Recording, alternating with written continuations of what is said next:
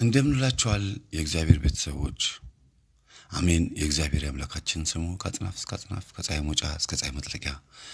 በፍጥረት አንደበት ሁሉ የተመሰገነ ይሁን እንደ እግዚአብሔር ፍቃድ ዛሬ ይዤላችሁ የመጣሁት ገጠመኝ 133 ይሆናል ብዙዎቻችሁ ልታዳምጡት የምትፈልጉት ስለሆነ ለብዙ ሰዎች በቻላችሁት መጠን በዜንደርም በፍላሽም በተለያዩ መልእክት ማድረሻዎች እንድታደርሷቸውና ሰዎች እንዲድኑ እንድታደርጉ በእግዚአብሔር ስም አሳስባለሁ ሁለት ሐሳቦችን ነው ያስኩት ዛሬ አንደኛ መንፈሱ ምን ያህል አድፋጭ እንደሆነና ተመሳስሎ እንዴት አብሮ እንደሚሰራ የሚያሳይ ነው ሁለተኛ ደግሞ በዙሪያችን ያሉትን ሰዎች እንዴት አድርጎ ባህሪ እንደሚቀያየር ነው የምንነጋገረው ከዛ በፊት ግን ምን ነጋገረው ነገር አለ በኤፍታህ መዝሙር ቤት እየመጣችሁ የተለያየ ምክር አገልግሎት የምትቀበሉትና ወንድሞቻችን እጅግ በጣም እናመሰግናለን ከዚህ ቀን ጀምሮ የምንነጋገርበት አንድ ጥሩ የሆነ መንገድ አለ እሱም አራት ወይም አምስት ሰዎች ከኔ ጋር ሆነው ቁጭ ብለው ገጠመኝን በቀጥታ ማስተላለፍበት ሁኔታ ነው የሚፈጠረው መምጣት የምትፈልጉ ሰዎች ካላችሁ ወይንም በስልክ ቀጠሮ ማስያዝ የምትፈልጉ ካላችሁ ታስይዛላችሁ ይሄን የማረገው ለምንድነው በስልክም ከውጭ ሀገር መሆናችሁ ኦንላይን ማዳመጥ ትችላላችሁ ምንም ችግር የለውም በቀጥታ ይሄን የማረገው ጥያቄ መጠየቅ እንድትችሉ ነው በዩቲዩብ ስትጠይቁኝ ጊዜ ያጣውኝ ኮሜንቱ እየበዛ ማለቴ ጥያቄዎቹ ስለሚበዙብኝና ሁሉንም መመለስ ስለማልችል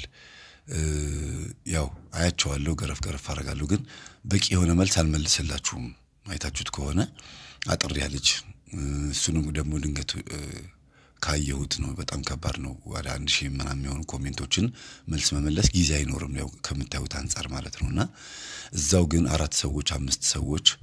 ከኔ ጋር ሆነው ገጠመኙን በመለቀበት ሰዓት ቁጭ ይላሉ ከዛ እኔ ገጠመኙን እየተናገርኩ ይያለ ማስታወሻ ይዛሉ ማስታወሻቸውን ያዩ ልክ ሲጨርስ እዚህ ቦታ ላይ እንደዚህ አይነት ነገር ሰምተናል ይሄ ከምን አንፃር ነው እዚህ ጋር እኔም እንደዚህ አይነት ችግር አለብኝ ምን ማድረግ አለብኝ እያላችሁ ተጠይቁኛላችሁ እኔም እመልሳለሁ ማለት ነው የበለጠ በጣም ጥሩ ይሆናል እኔ ማብራራውም ነገር የበለጠ እየተነከረላችሁ በጣም ጥሩ ይሆን ይመጣልና በግሩፕ ሆናችሁ ሁለትም ሶስትም ይሆናችሁ ባልና ሚስትም ምንም ይሆናችሁ መጣችሁ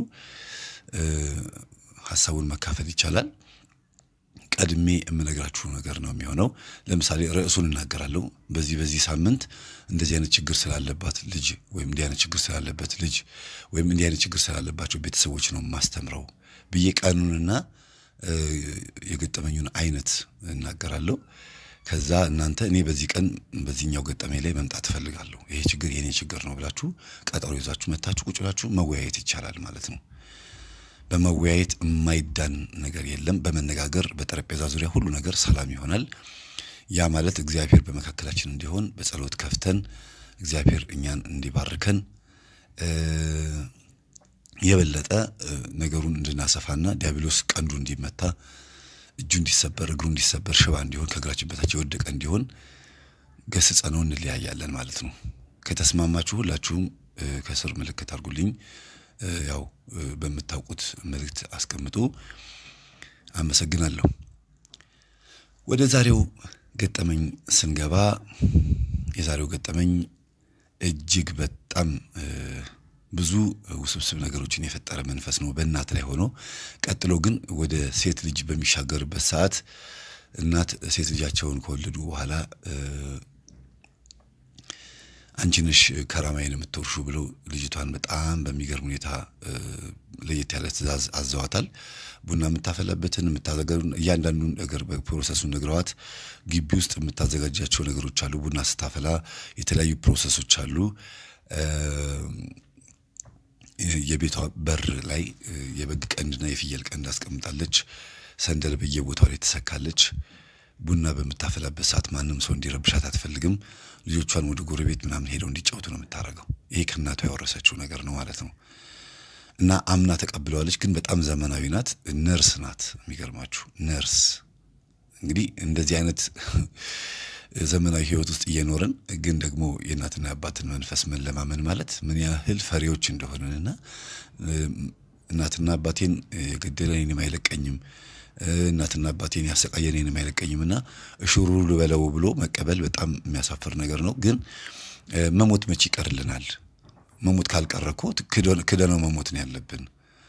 መታመም ካልቀረ መስቃየት ካልቀረ ወይም ደግሞ መንፈሱ ይሄን አድርጉልኝ ይያለ ትንሽ ዝንፍ ስንል የሚቀጣበት መንገድ ካለ እግዚአብሔር ቢቀጣን አይሻልም እንዴ ከህጉ ስንወጣ ቢቀጣን ይሻላል እሱኮ አባትነቱን ነው የሚያሳየው ሰይጣን ግን ጠላትነቱን ነው የሚያሳየው መኪና እየገለበጠ አይን እያሳወረ እግር እየሰባበረ ቤተሰቡን እየጨረሰ ጠላትነቱን የሚያሳይ መንፈስ ነው እግዚአብሔር ግን ቅድስናው መንፈስነቱ ከባህሪው ነው ቅዱስነቱ ባህሪው ነው ስለዚህ ቢቀጣንም ቢገስጸንም ለገነት መንግስተ ሰማያት እንድንበቃ ያሰለጠነን እንጂ ያሰየጠነን አይደለም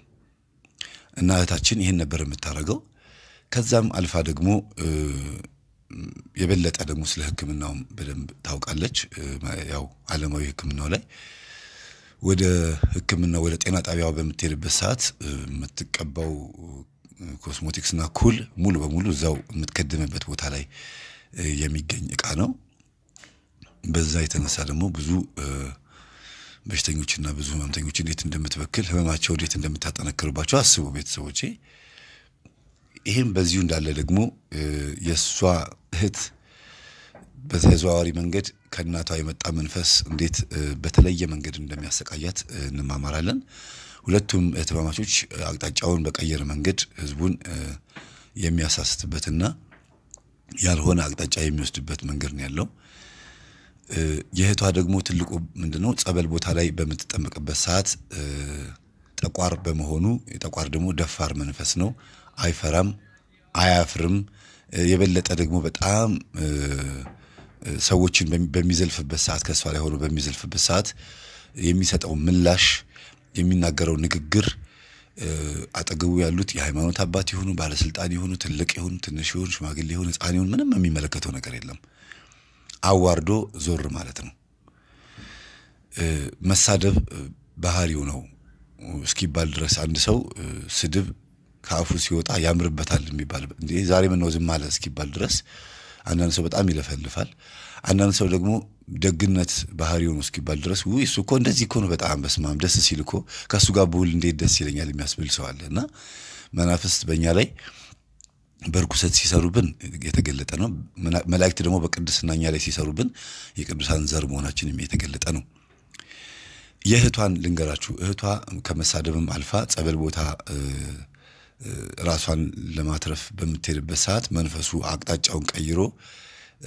አዞሮባት ነበር ለምን እህቷ እቺኛዋ አሁን መጀመሪያ ነገርኳችሁ ታላቅየው ልበላችሁ ታላቅየዋ ቤት ውስጥ የምትከድም ሆነች ታናሽየዋ ደግሞ በየጸበሉ እየዞረች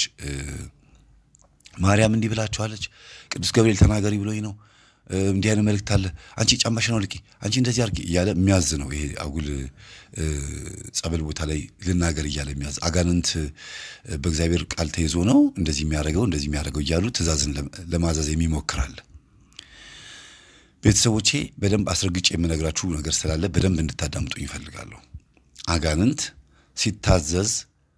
ምን ማድረግ አለበት አጋንንትስ የሚታዘዘው ምንድነው መንፈስ ቅዱስ አጋንንትን የሚያዘው ምንድነው ማዳመጥ ያለብን ምኑን ነው ማዳመጥ የሌለብን ምኑን ነው የሚለው ለይቼ በደንብ አርጌ ነግራችኋለሁ ልጅቷ ጸበል ቦታ ላይ መሄድ የጀመረችው ፍቅረኛዋ ባደረገባት መስተፋቀር ቢሆንም መስተፋቀሩ ከሄደ በኋላ እንደገና ተጨማሪ ሌላ መንፈስ ነው የተላከው ለምን ይሄንን ወንድ ፍቅረኛ ያመጣችባት እህቷ ነች አግቢው ስትላት አልሰማም ስትል ከውጭ የመጣ ነው ገንዘብ አለው አግቢው መኪና አለው ለኔም ትተርፊያለሽ አግቢው አለቻት አላገባም እናትና አባታችን ከሞቱ ጊዜ ጀምሮ እኔ አንቺን በደንብ ደም እስከምተፋ ድረስ ያሳደግኩሽ ትምርቴንም እዚህ ደረጃ ከዚህ በኋላ እንዳልቀጥል የሆንኩት አንቺን ለማሳደግ ነው አግቢው አላገባም እቺ ልጅ አላገባም ብላ የምትደርቀው በአይነ ጥላ ምክንያት ነው ያቺኛዋ ደግሞ አግቢ የምትላት ደግሞ በአይነ ጥላ ምክንያት ነው ተመልከቱ ሁለቱም አይነ ጥላን ያለባቸው ግን የትኛው አይነ ጥላ ነው እህቷ ላይ ያለው ታላቅየዋ ላይ ያለው አይነ ጥላ የቡዳ አይነ ጥላ ነው ለምን ካገባችሁ ገንዘቡን ሀብቱን ንብረቱን እወርሳለሁ ብላ ነው ለምን እቺኛዋ እድሜዋ ሄዶባታል እንደማረጥም ነገር አርጋለች ያቺኛዋ ግን ገና ነው እድሜዋ ወደ 28 29 ነው እድሜዋና ቡዳ አይነ ጥላ ከታላቅየዋ ወደ ታናሽየዋ መጥቶ በግድ ያስገድዳል አግቢው ይያለ ያዛችኛዋ ላይ ያለው ደግሞ ዛራ አይነ ጥላ ነው ዛራ አይነ ጥላ ማለት አብሮ የተወለደ ሆኖ ግን እኔ ነኝ ያገባኋት ማንንም ያገባትም ሚስቴ ናት ይላል እንደ ጸብ ሆኖ አይደለም አላገባም የምትለው ልጅቷ ሙሉ በሙሉ እንድታገባ ይፈልገችው እንድትወልድ ፈልጋ አይደለም ካገባችሁ በኋላ ባልየውን ምንድነው አድርጋ ያሰራችበት እንዳይናገር እንዳይጋገር ዝም ጭጭ ብሎ ትዳሩን እንዲመራ ከዛ ደግሞ እህቷን እንዲያከብር ሀብት ንብረቱን በሙሉ በስሟ እንዲያዞር ይሁሉን የተደገመበት ሰውየው በምን ታወቀ ቢባል ይመጣና ይወልሽ እኔ አንቺን በጣም ነው የምወድሽ አገባሻለሁ ከዛ ልጅ ወለድሽ ማልወለድሽም ካንቺ ጋር ነው መኖርን ፈልገው ህይወት ዘመኔን በጣም ነው የምወድሽ ከፈለግሽ አሁንኑ ሳላገባሽ ሀብት ንብረት የላንቺ ላዙርልሽ ይላታል ይችኛዋ ደግሞ በፍጹም አልፈልግም መንፈሳዊነት አላት የሚገርማችሁ እቺ ትንሽዬዋ በጸበልም አጋንንቱን ለማስወጣት የፈለገችው በህልሟ እየመጣ አንገቷን ሲያንቃት ይሄ መስተፋቅሩ መንፈስ በጣም ሲረብሻትና ሲያስቸግራት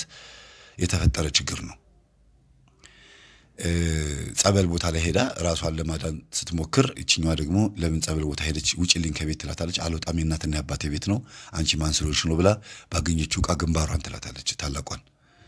ይህች ትልቋ ደግሞ ደሟን የራሷን ደም ከቡና ጋር ተቀላቀለና ታስቀምጠዋለች ከዛ በሌላ ቀን ቡና ማን ነው የሆነ ሻይ ነው ማን በመጠጣበት ጊዜ የራሷን ደም ቀላቅላ ሰጠቻት ስለዚህ ከኔ ሐሳብ አትወጭም ማለት ነው ከግንባሯ ላይ የፈሰሰው ደም ከሻይ ጋር የሰጠቻት ነው እንጂ ከሻይ ጋር ቀላቅላ ሰጠቻት ከዛ ይሄ ምን ማለት ነው ከኔ ሐሳብ አትወጭም እኔ ያልኩሽ ነው የምታረጊው እኔ ያልኩት ነው የምታረጊው ትላታለችና ወደ ጸበል ቦታ በመተርበት ሰዓት የኔ ተቋርዬ ልጅቷ የምትናገረውን በሙሉ ዘብርቅልኝ ዘባርቅና አስቀምጥልኝ ነው የምትለው ከዛ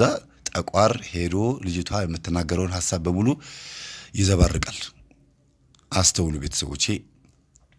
ላይምሯችሁ የሚከብድ ነገር እንዳይሆን እና እንዳይበዛባችሁ ሁሉ ነገር በቀደም ተከተል ነግራችኋለሁ አንደኛ የምትወደው ፍቅረኛዋ መስተፋቅር አድርጎባታል ብያቸዋለሁ መስተፋቅሩ ደግሞ የተላከው ከራሷ ከህቷ ነው ይሄን ስጣት ይሄን አብላት ብላለች ግን ይሄን ስጣት ከመባሉ በፊት እሱ ራሱ በልቷል ጠጥቷል ከሷ ጋር ቡና ጠጥቷል የጣውት መስዋዕት በልቷል ያረደችውን ዶሮ ለዚህ ለጣውቱ ያዘጋጀችውን አብልተዋለች ያ ማለት በሐሳቧ በሷ ውስጥ ብቻ እንዲሆን ስለተደረገ ነው ብዙ ጊዜ ለአዳልሞቴ የታረደ ዶሮ ለተለያዩ መናፍስት ግብር የታረዱ ነገሮችን መብላት ማለት ከዛ ቤተሰብ ውስጥ ሐሳብ አለመውጣት ነው ሁሉ ጊዜ የምታገኙት ገንዘብ የምትበሉት የምትጠጡት የምትነኩት የምትጨብጡት ነገር በሙሉ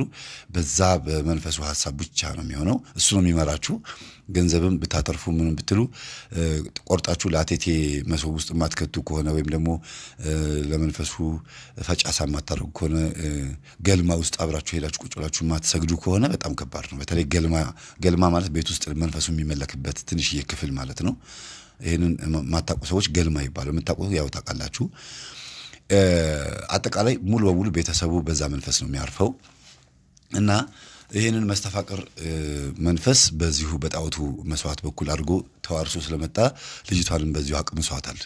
ራሱ እንዲያቀምሳት የተፈለገው እንዲያፈቅራት የተፈለገው ራሱ ስለሆነ ነው እሷም እንድታፈቅረው እንጂ እሷ ብታበላት ኖሮ እሷ ነበር የምታፈቅራት እና ዞሮ ከህቷም ከዚህም ሰው መንፈስ ገብቶባታል ግን መንፈሱን ለማስወጣት ጸበል ማትዞረው ቦታ የለም እና ብዙዎቻችሁ ምናልባት ልታቋት ትችላላችሁ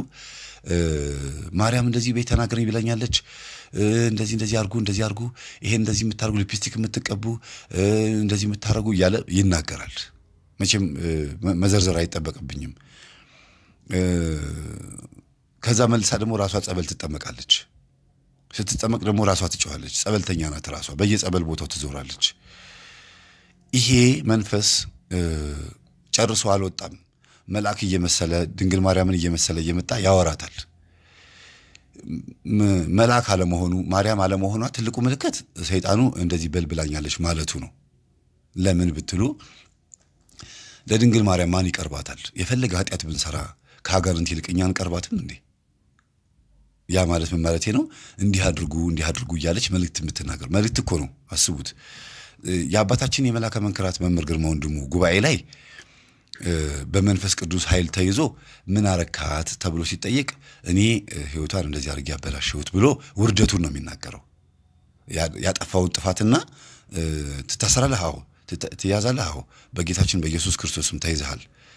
ታሰርቶሎ ግንባር ለውጣ እየተባለ ሲታዘዝ እሺ ይላል ውርደቱን ነው የሚናገረው ከዛ ባለፈ ደግሞ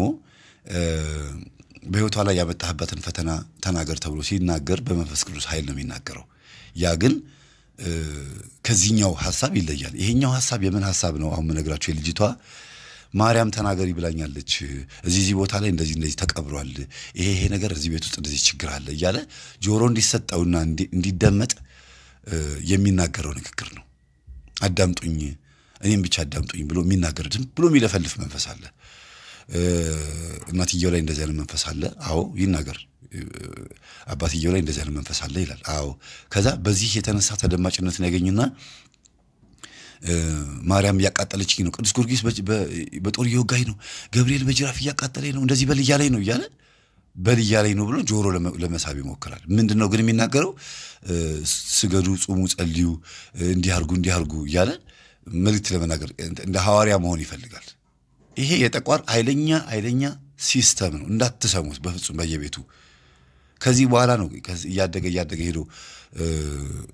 እሱን ያዳመጡት ብዙዎቹ ጸበል ቦታ ላይ የሚሸወዱት አንዳንድ ወንድሞች በየጸበሉም በየቤቱም ምን ያረጋሉ በመቁጠሪያ እየቀጠቀጡት እገሊት ላይ ማን አለ ይሉታል በርግጥ መናገር ያለበት ማላይ ነው ያረፈባት ሴትዮ ላይ ብቻ ነው ቤት ውስጥ የቴት ቦታ ላይ ያለ ሲባል ልጅቷ ላይ አለሁኝ እናትየው ላይ አባትየው ላይ አለሁ ይላል ለምን አንድ ዘር ስለሆነ ልጆች ላይ አለሁ ሊል ይችላል አልፎ ሄዶ ግን የሌሎች የማይታወቁ ሰዎችን መንፈስ እሱ ላይ አለሁ እዚህ ላይ ያለው ይሄ ነው ይያለ የማይታወቁ ሰዎችን አይቶ ልጅቷ አይታቸው ማታቃቸው ሰዎችን መንፈሱን አይቶ የመተት መንፈስ እዚህ ላይ ያለ በህይወቷ ላይ እንደዚህ ነገር አርጓል ስለዚህ ትጹም ትጸልይ ትስገድ ጸበል ትጠጣ ምናምን ያለ ልክ ጠንቋይ እንደሚያዘው ሊያዝም ይሞክር መንፈስ ማለት ነው ልክ የልጅቷ እንደዚህ ነው በቃ የሚያረጋው እህት ባክሽን እኔ ላይ ያለውን እንዲናገር ፈልጋለሁ ይሏታል በየመንገዱ ያገኙት እሺ ትልና መንፈሱን ትጠራዋለች ከዛ በኋላ መንፈሱ ያጓራና አንቺ ጋር ያለው ይሄ ነው እገሌ የሚባል እንደዚህ አርጎብሻል እሷን የሚያቋትን ሰዎች ይጠራና ያላደረጉባትን ነገር ይናገራል ያደረጉም እንኳን ቢሆን ለማጣላትና ለማፋጀት ነው የሚያደርገው ይሄ በፍጹም ሐሰት ነው ወይውላችሁ እውነት ተናገረ ማለት ትክክል ነው ማለት አይደለም እውነት አሁን ለምሳሌ ስንት አይነት እውነት አለ መሰላችሁ ቅዱስ የሆነ እውነት አለ ርኩስ የሆነ እውነት አለ ቅዱስ የሆነ እውነት ማለት እግዚአብሔር ለኛ የሚጠቅመን ነገር የሚናገርበት አባታችን መላከ መንክራት መምህር ግርማ ወንድሙ የሰይጣንን አሰራር አጋልጠው ሲሰጡን ጠቋር ወይም አዳልሞት የለካ ይሄ ነው ባህሪው ይሄ ነው ይያልን ምንረዳበትና ስንቀጠቅጥ አዎ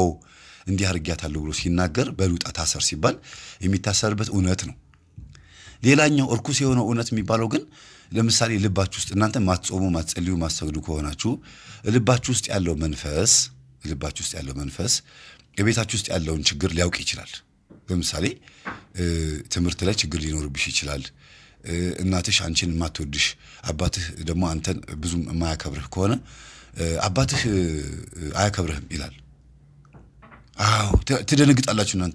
እናትሽ ደግሞ እንደዚህ ታርጋለች ይላል አሁን ይሄ እኮ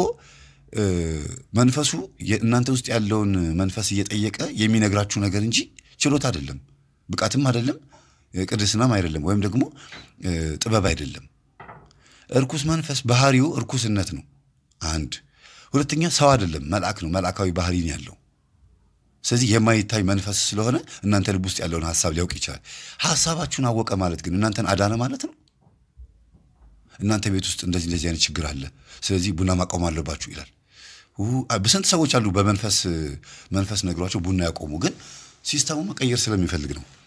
ቡና አታቆሙ ማለት አይደለም ግን ቡና አስቆሞ ግን ሌላ ሲስተም ደግሞ ይጀምራል ልክ የጨጓራ በሽታውን በሽተኛ መሆናችሁን ሲያውቅ ከጨጓራ በሽታ ይነሳና ወደ ኩላሊት ወይም ወደ ሌላ የአይምሮ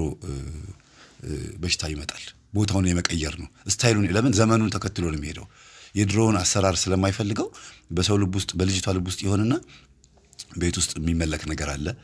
ስለዚህ እሱ ነው ያዘሽ ብቻ ነው የሚናገረው ሄደሽ ጸበል ተጠመቂም ሊል ይችላል ግን በቃ ልጅቷ ቴንሽን ትሆናለች ወይም ደግሞ ያንን ጥያቄ የጠየቀው ሰው ግራ ይገባዋል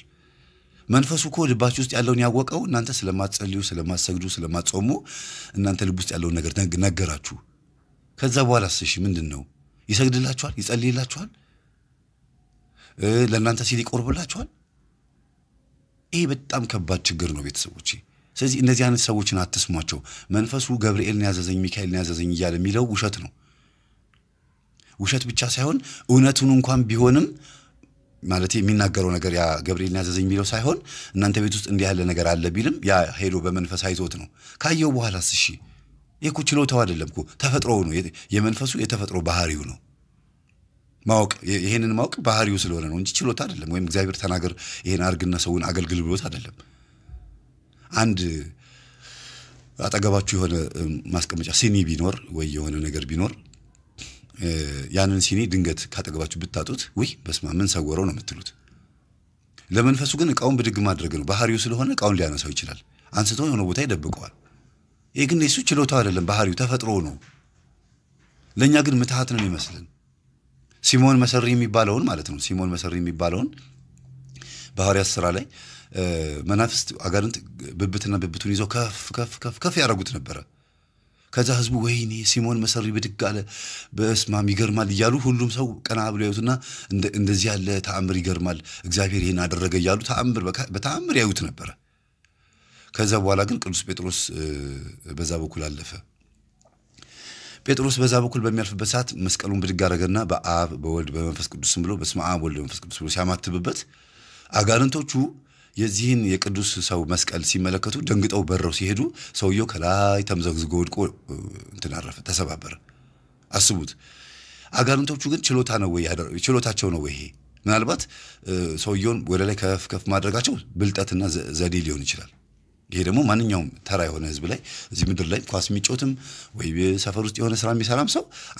አንድን ስራ ለመስራት የሆነ ዘዴ ሊፈጥር ይችላል እንጂ እግዚአብሔር የሰጠው ጸጋ ላይሆን ይችላል ሰውን ለማጥፋት ወይ የሆነ ነገር ለማድረግ ቦምብ እንደሚሰራው ጥይት እንደሚሰራው አጋንንት ሰዎችን ለመጉዳትና ለማታለል የተጠቀሙበት ዘዴ እንጂ ብቃትና ችሎታ አይደለም ስለዚህ ብብትና ብብቱን ይዘው ወደ ላይ መብረር ማለት የሚበሩት በክንፋቸው ነው ተፈጥሯቸው ነው ወደ ላይ ይዘው መውጣትም ተፈጥሯቸው ነው ሰውየው መሸከማቸው ነው ሌላ ተአምር የፈጠሩት ታሪክ የፈጠሩት ግን ያው መስቀሉን ሲያዩት ወደቁ ተምዘገዘገ ሰውየው እነሱም በረው ሄዱ አሁን ሰው ሲመለከት የሚበልጥ ተአምር አየ የቅዱስ ጴጥሮስ እጅ ላይ ያለው መስቀል ሲመለከት ወይም ሲያማትብ ለምን እንዴት እንደዚህ እንዳደረገ ሲጠይቁት በጌታችን በኢየሱስ ክርስቶስ አመኑ አላቸው አመኑ የመስቀሉን ኃይል አመኑ አያችሁ አይደለም ስለዚህ የሚሻል የሚበልጥ እምነት ሲመጣ መናፍስት ይዋረዳሉ እና እዚህች ልጅ እህታችን ላይ ያለው መንፈስ ደግሞ እንዲህ አይነት የማጭበርበር ስራ የሚሰራው በእህቷ አማካኝነት ነው እህቷ ጸበል ቦታ እየሄደች ስታስቸግራት ጠቋርን እንዲዘባርቅ ታደርገዋለች ሂድና ቀባጠር ነው የምትለው ከዛ ልጅቷ ሄዳ ጸበል ቦታ ላይ ከተጠመቀች ከጮኸች ምን ካለች በኋላ ከዛ መንፈሱ ደግሞ ያጓራ እንዲበል ተናገር ተብያለሁ ይላል አንዳንድ ሴቶች ማም ይከቧታል አንዳንድ ወጣቶች ማም ወንዶች የሚከቧትና ዝም ብለው ያዳምጣሉ በሀገሪቱ ላይ ሊሆን የሚችለውን ነገር ሊናገር ይሞክራል አንዳንድ ካህናት አባቶች ይገስጹታል ዞር በሉ ይሄን አትስሙት በረዛ ማም ይላሉ ልክ ናቸው መንፈስ መስማት አስፈላጊ አይደለም ግን ራሱ ልጅቷ ላይ ሆኖ ሌሎች የበቁ አባቶች ለምሳሌ እንደ አባታችን እንደ መላከ መንከራት መምህር ግርማ ወንድሙ እኔ ገጠመኝ ላይ እንዳቀረብኳቸው እንደነሱ ያለው አባቶች መንፈሱን በመስቀል ኃይል በተወጓጉኑ በፈሰሰው ደግሞ በአማኑኤል ስሙ ጠርቀው ሲይዙት ይለፈልፋል አሁን ግን ልጅቷ ላይ ሆኖ ማን ይዞት ነው የሚለፈልፈው በምን ኃይል ነው የሚለፈልፈው እውነት ይሁን ውሸት ይሁን በምን ይታወቃል ስትሰሙት እውነት ይመስላል ሊፕስቲክ አትቀቡ ጥፍር ቀለማችሁን አስለቅቁ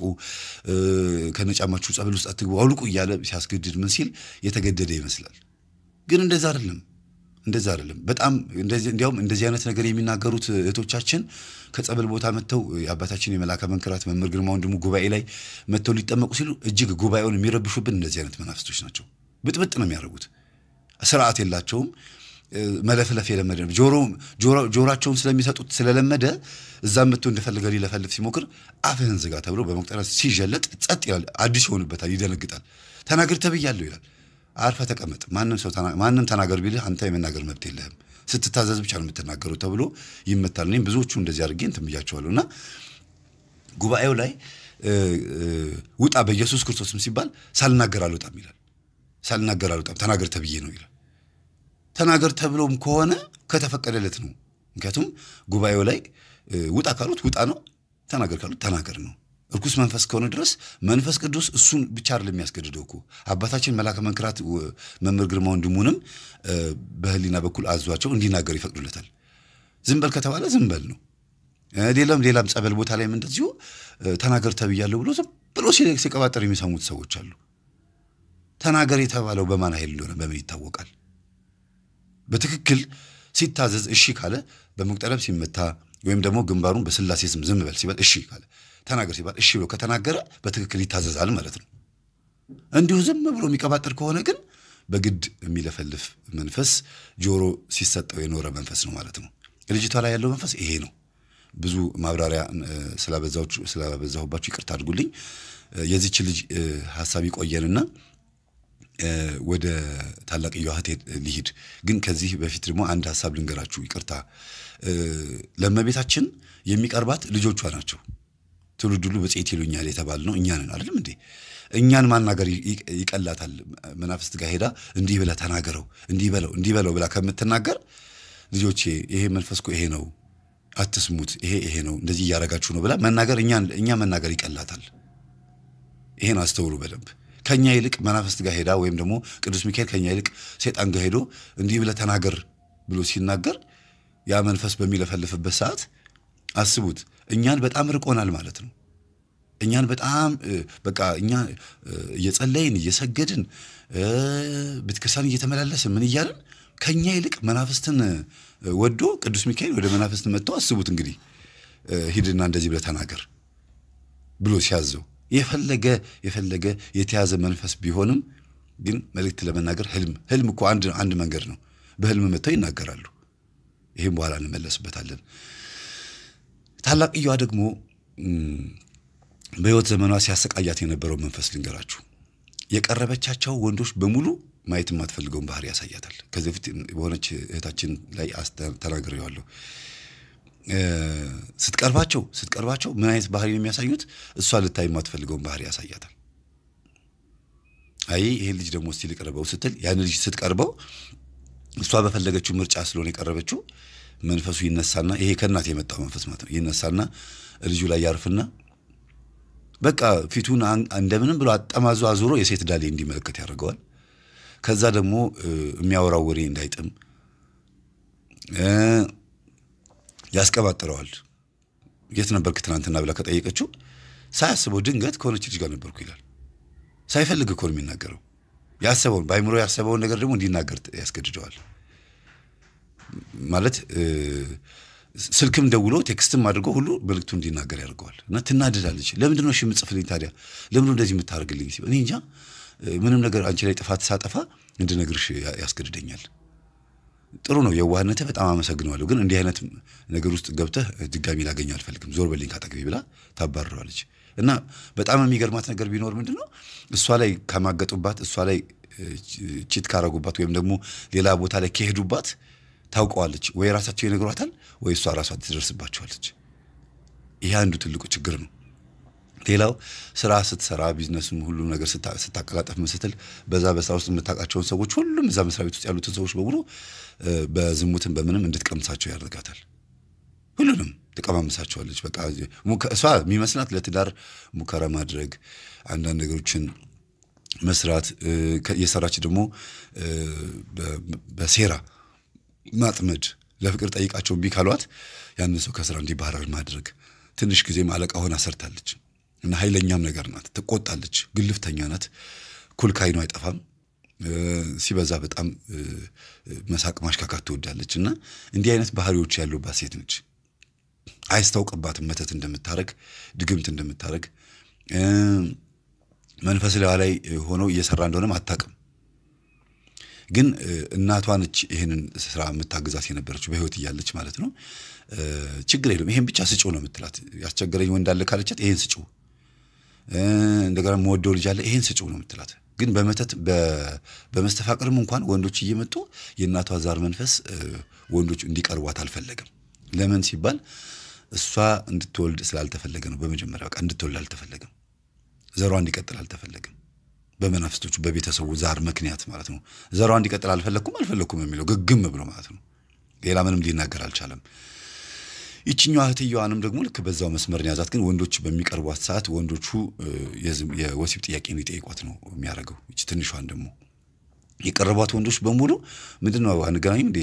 እሺ እንገናኛለን በቃ ችግር የለውም 7 ሰዓት ላይ ምሳ እንብላ ስትለው አንቺ ደግሞ ቁርስ በልተሽ ትሄጃለሽ በቃ ማታ አራት እንብላ ይላታል ገብቷችኋል ግን አማርኛው ማታ አራት በልተን ቁርስ በልተሽ ትሄጃለሽ ማለት አብረን እንደር ማለት ነው ስለዚህ እንደዚህ አይነት ሐሳቦች ሲመጣ በጥፊ ብላ ተባራቸዋለች ከዛ ምን ሆነሽ ነው እሺ በቃ ይቅርታ አርጊልኝ ቢሏት ቢገግም በቃ ምንም ብትል መናፍስቶቹ ግግም ነው የሚያረጉት ድርቅ ይላሉ እና በዚህ መልኩ ወንዶችን ስታሻሽባት ኖርች የኔን ሐሳብ ካልተቀበልሽ እኔ ምልሽን ካልሰማሽ አንቺ ጋር ወንድ ቀረበ ማለት እኔ እውነት የእናትና የአባቴን ከራማ አልተከተልኩም ማለት ነው ትላታለች እህቷ ግን አብረው ነው የሚበሉት አብረው ነው የሚጠጡት ቤት ውስጥ ልብሷን ስታጠብ የእህቷን ልብስ ነው የምታጥበው አብረው ነው ያሉት ቤት ውስጥ ማለት ጸብ ይሄን ያለ ክርር ያለ ጸብ ሳይሆን በከራማ ነው የሚጣሉት በቃ ከራማው መከተል አለብሽ አልከተልም እኔ ጸበል ቦታ ሄጄ አዋርደዋለሁ አንቺም ከፈለግሽ አምልኪው እኔ ደግሞ አዋርደዋለሁ ነው የምትለው እምነት ምናምን ይዛ ትመጣለች ግቢ ውስጥ ከዛ ጎርጉራ ታወጣውና ወደ ውጭ ተወረውራለች እቺ ታላቅየዋ ለምን አልሰራ ይላታል አንዳንድ ጊዜ ምታት ምናምን ልትሰራ ስትሞክር እቺ ልጅ እምነት ይዛ ጸበልና እምነት ይዛ ከመጣች ወይም ጸሎት መጻፍት ይዛ ከመጣች ታወጣና ተዛው እንትኑ ጓሮ በፌስታል ታስቀምጥባታለች ከዛችኛው ታናሽየዋ ደግሞ ለምንድነው እንደዚህ የምታረጊው ብላ ሄዳ በተቀመጠችበት በጀርባዋ ላይ ውሃ ትለቅባታለች አንድ ቀን ግን ሙቋ ነው መለቀብሽ ቀቅልሻለሁ ትላታለች መልሰው ደግሞ በዛው ሳምንት ይታረቁና ደግሞ ይሳሳቃሉ ይጮታሉ አያችሁ አይደለም በነፍስ ያፈላልጋቸዋል ከዛ ካንገት በላይ በሆነ ሳቅ ደግሞ ያጫውታቸዋል ሲተኙ ሁለቱም በራቸውን ጥርቅም አድርገው ዘግተው ነው የሚተኙት ለምን እቺኛው ገንጥላ ገብታ አንገቷን ይዛ እንዳታንቃት እንዳትገላት የዚህን ያክል ተፈራርተው ነው የሚኖሩት ግቢ ውስጥ ብዙ ክፍል አለ ግን ማንንም ሰው ገብቶ አይከራይም ተከራይ ከገባ ወዲያውኑ እቺኛው ጸበልተኛዋ ትናገራለች እህቴ ጠንቋይ ናት ውጡ ትላለች እሷ እንኳን ሳታይ ገዳም 7 ቀን ቆይታ መጣ ተከራዮች ከገቡ ከ3 ቀን ከ4 ቀን በኋላ ተከራይ ናችሁ አዎ እኔ እዚህ ቤት እህቷ ነኝ የዚህ ቤት ባለቤት እህቷ ነኝ ታናሽ እህቷ ነኝ ግን ጠንቋይ ናት እዚህ ቤት ውስጥ የምታረገው ነገር በጣም ከባድ ነው የተከራዮቹን በሙሉ እያስወጣሁኝ ያለሁት ኑ ከፈለጋችሁ ላሳያችሁ ብላ ገብታ ታሳያችኋለች ከዛ አንቺ ምን አባሽ ሆነሽ ነው እንደዚህ የምታረጊው ምናምን ብላ በጣም ትቆጣታለች ከዛ ረገመቻት በከራማ በኩል ግን አይሰራም እርግማኑ ለምሳላችሁ ጸበል ቦታ ስለምትሄድና ስለምትቀጠቅጠው ስለምትገርፈው ያ ደፋር መንፈስ ጉልበቱ ሽባ ይሆናል ኃይል ያለው ይመስላል ከዛ መልሶ ደግሞ ይቆጣጣራትና ደግሞ እና መልሶ ደግሞ ይደክማል ልጅቷ አንድ ደስ የሚል ባህሪ ያላት ቤተክርስቲያን ግቢ ውስጥ ሄዳ ረጅም ሰዓት ተሰግዳለች ከዛ ረጅም ሰዓት ሰግዳ ፀሐይ ላይ ሄዳ ትቀመጣለች ላቧ እዛው ይደርቃል እዛው ቁጭ ብላ ትጨርሳለች ጧቱ 2 ሰዓት ከሄደች 6 ሰዓት ላይ ነው የምትመጣው ጸበል ቦታ ከሄደች ደግሞ ተጠምቃ ጸበል በጣም ጠጥታ አብዝታ ጠጥታ ከዛ በጣቷ ተነካውና ታስወጣዋለች ከዛ ከሆዷ ውስጥ ቢጫ ነገር አረንጓዴ ነገር ይወጣል ያ ሁሉ ዝልግልግ ብሎ ይወጣል እህቷ የምታበላት ማለት ነው በሯን ሰብራ ገብታ የምትሰራው ወጥ ውስጥ ራሱ ያደረገችባት ነገር አግኝታለች የመኖሪያ ቤት በሯን ሰብራ ገብታ ታላቅ እህቷ ማለት ነው ገብታ የሆነ ነገር አርጋባት ጸበል ቦታ ስትጠመቅ ስትጠጣ ከሆዷ ውስጥ ይወጣ ነገር አለ እና ምንድነው ያደረግሽብኝ እንዴት እንደዚህ ነገር ታርገብኛለሽ ታግዜ አልሰማልሽኛ ትላታለች እንጂ አላረኩም አትላትም ይችም ታስወጣዋለች ያቺኛውም ደግሞ ታስገባዋለች እንዲህ ይያሉ ሲኖሩ አንድ ጊዜ በስተርጅና የሚያስደስታትን ወንድ ታመጣለች እቺ ታላቅየዋ ዝም ብላ በቀለ ዝሙት ለምናምን ለመዳራት አንድ ጎረምሳ ታመጣና እዛ ቤቱ 6 ወር ይቀመጣል ከዛ አባወራው ለመሆን ሲሞክር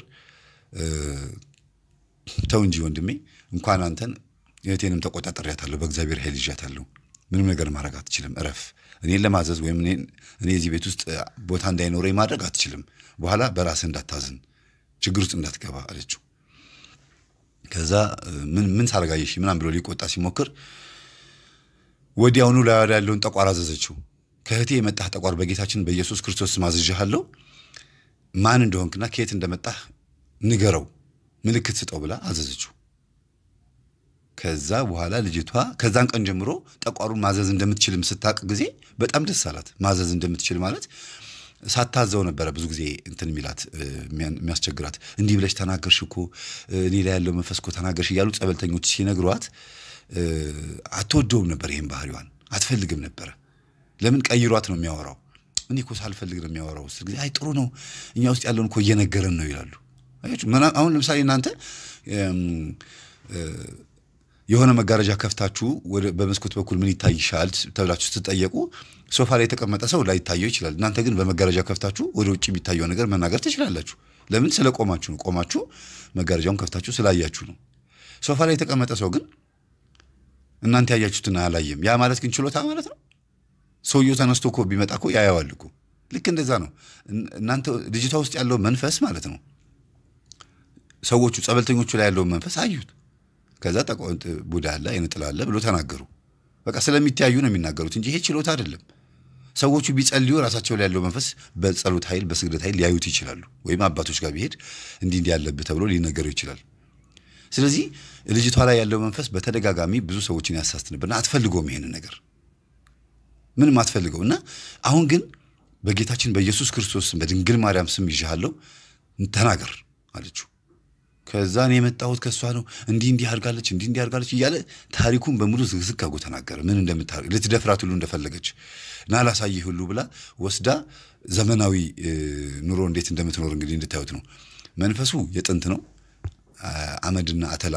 ሚልስ መንፈስ ነው ቡና የሚደፋለት ልክስክስ የሆነ መንፈስ ነው በህልም ራሱ እንደ ኤሊያን የመሰሉ ሶስት ጣት ያላቸው ሰዎች እየመጡ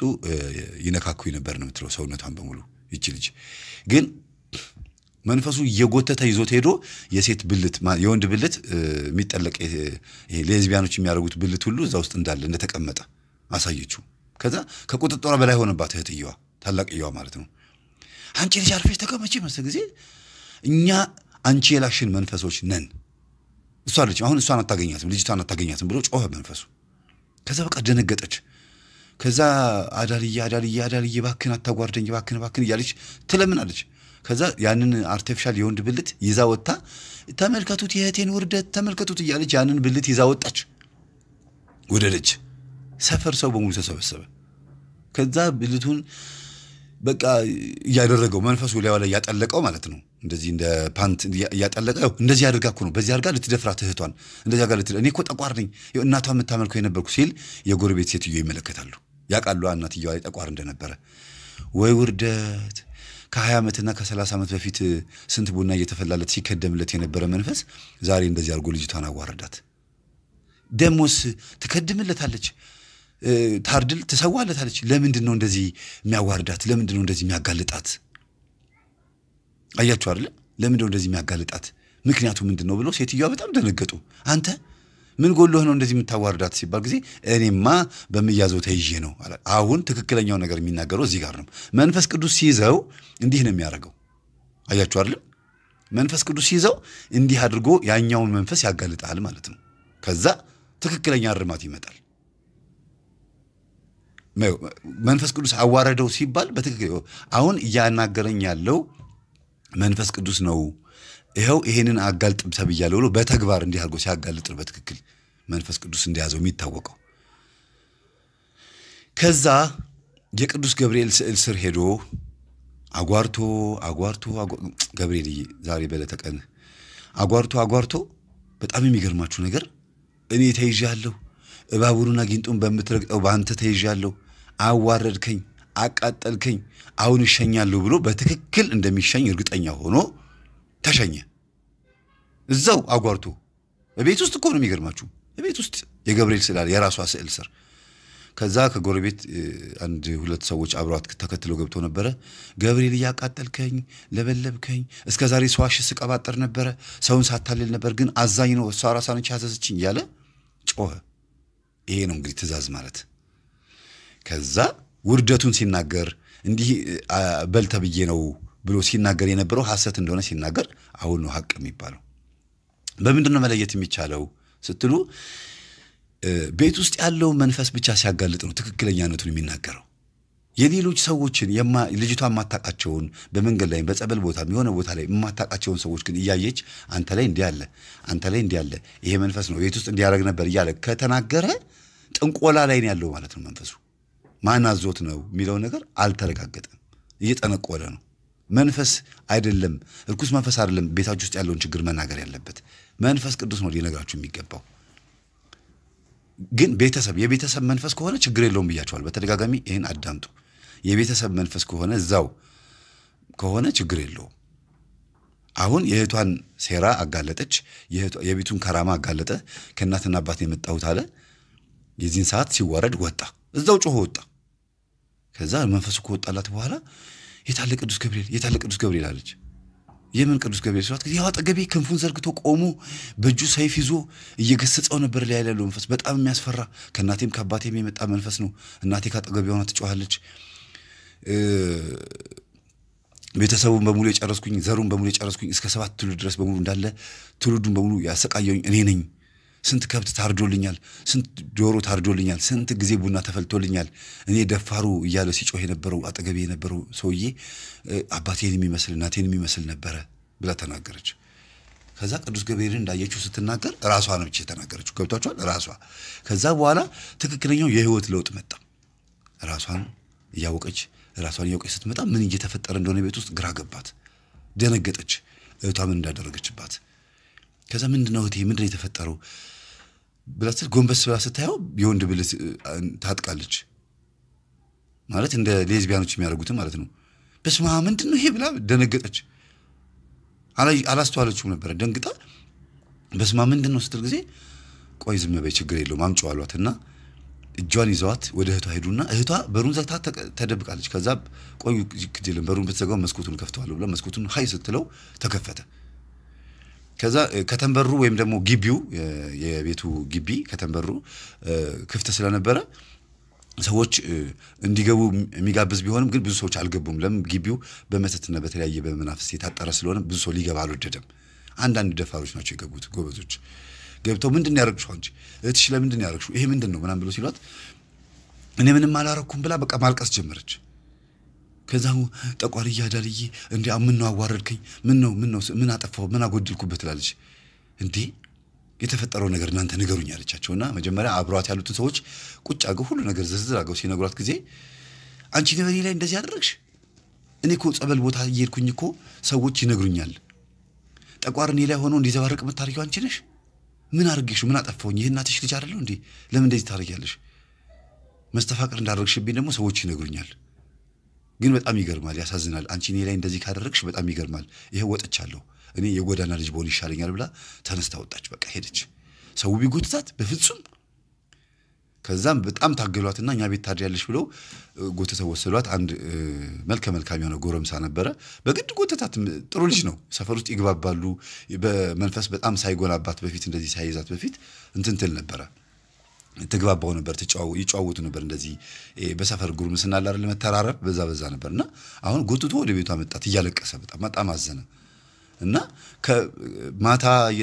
ከበረደላቸው በኋላ ይሄ ለቅሶ ምኑ የተፈጠረው ነገር ከበረደ በኋላ መሳቅ ጀመሩ እኮ በጣም ይገርመኝ እቺ ልጅ ወንድ ነች ወይስ ሴት ነች ይያልኩኝ እኮ ያለ ሲላት መሳቅ ጀመረች እንዴ የሆነ ነገር ቆሞ እኮ ሳይ ጊዜ ምንድነው እቺ ልጅ ምንድነው የወጣባት እጤ ነው ወይስ ምንድነው እንብርታው ወጥቶባት ነው ይያልኩኝ ይላሉ ያለ ሲስቁ ቤተሰብ ሲስቁ በኋላ ልጅቷ ፈታፈታ ያለች ስትመጣ በእስቲ አሁን አስተምሪን አንቺ መንፈሳዊ ሰው ነሽ አሏት ይውላችሁ እኔ ላዘው ማልችለው ጠቋር መንፈስ ላይ ነበር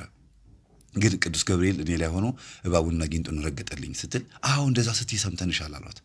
መጽሐፈ ሄኖክ ገልጣ አሳየቻቸው መጽሐፈ ሄኖክ ምዕራፍ 3 ላይ አብዛኛውን ገልጣ አነበበችላችሁ እባቡና ጊንጡን እንድትረግጥ ፈቅጄልሃለሁ ላንተ ትረግጣለህ ስልጣን ሰጥቻለሁ ብሎ ለቅዱስ ሚካኤል ለያንዳንዳቸው መላእክቶች የሰጠውን ስልጣን ነገረቻቸውና በጣም ደስ አላቸው ከዛ ማጸለይ ጀመረች እዛ ቤት ውስጥ ማጸለይ ጀመረች በማግስቱ ጧት ግን ጠፋችባቸው በጣም ተናደዱ የት ሄደች አሉ በቃ ጸበል ድርሽ ልምጣ ብላ ነው ሄደችው 5-6 ሰዓት መጥቼ ቁርስ በላለሁ ብላ ነበር የለችም 3 ቀን 4 ቀን የለችም በቃ ከዛ ጎዳና ሲፈልጓት ጸበል እሷ ተጠመቀበት የነበረ ቦታ ሲፈልጓት ምናልባት ወደ 4 ኪሎና ፒያሳ አካባቢ አጣጧትም ተባለ እዛ ነው ብዙ ጊዜ መንፈሱ ይዟት የሚሄደው ድንገት ያልወጣ መንፈስ ካለ ይዟት የሄደ መንፈስ ካለ ሲባል ሲፈልጓት እዛው ቦታ አገኙት ያገኙት ደግሞ ማዳበሪያ የሚለብሱ እዛ ጎርጊስ አካባቢ ስላሴን ዝክር የሚያዘክሩ አባት ይመስሉኛል እሳቸው አካባቢ ነው ያገኙት እዛ ወዲያው ጉድ ስትልና አባ ማዳበሪያ የሚባሉ ይመስለኛል ብዙም አስተውዬ ስሙን አላስኩትም ግን በጣም ትልቅ ዝክር የሚያዘክሩ በሬ ለምነው በሬ የሚያርዱ አባት ናቸው የበቁ አባት ናቸው የሚባላልና ምን ሆነሽ ነው ለምንድን ነው እንደዚህ ያረክሽው ስትባል በቃ አስጠላኝ ዓለም አስጠላኝ እኔ በቃ ጎዳና ላይ ያደርኩኝ ሰላሜን ጤነቴን ባገኝ ይሻለኛል ይሄው ሲርበኝ የሆነ ቦታ ሄጄ ስለ እግዚአብሔር ብዬ ስለምን ይሰጡኛል ያቺን ለዕለት ምግቤ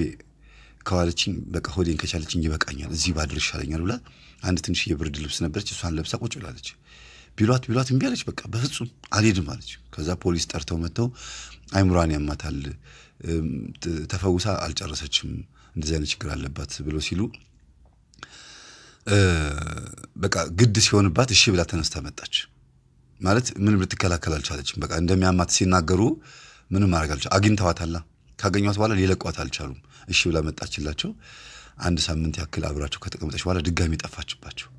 ግን ጸሎት ያስተማረቻቸው እንዴት እንደሚሰግዱ እንዴት እንደሚጸልዩ እንዴት እንደሚያመሰግኑ ያንዳንዱ ነገር ገዳም ውስጥ ያለውን የመናፍስቱን አሰራር በደንብ ትናገራለች አሁን መንፈሱን ይዟት የሚወጣው ወይስ ራሷ ነች የሚለው ነገር መለየት አቃታቸው ልጅቷ ስትነግረኝ ራሴ ነኝ የምወጣው ነው የምትለው እነሱ ደግሞ መንፈሱን ይዟት የሚወጣው ነው የሚሉት ከዛ ወጣ ብዙ የሚያቋት የነበሩት በፊት የሚያቋት የነበሩት ሰዎች እየመጡ የኔት ባለፈው እንደምታርግልኝ እስቲ አርግልኝ እኔ ላይ የሆነ ድግምት የተደረገብኝ ይመስለኛል እስቲ የሚታየሽ ነገር ካለ ሲሏት ጊዜ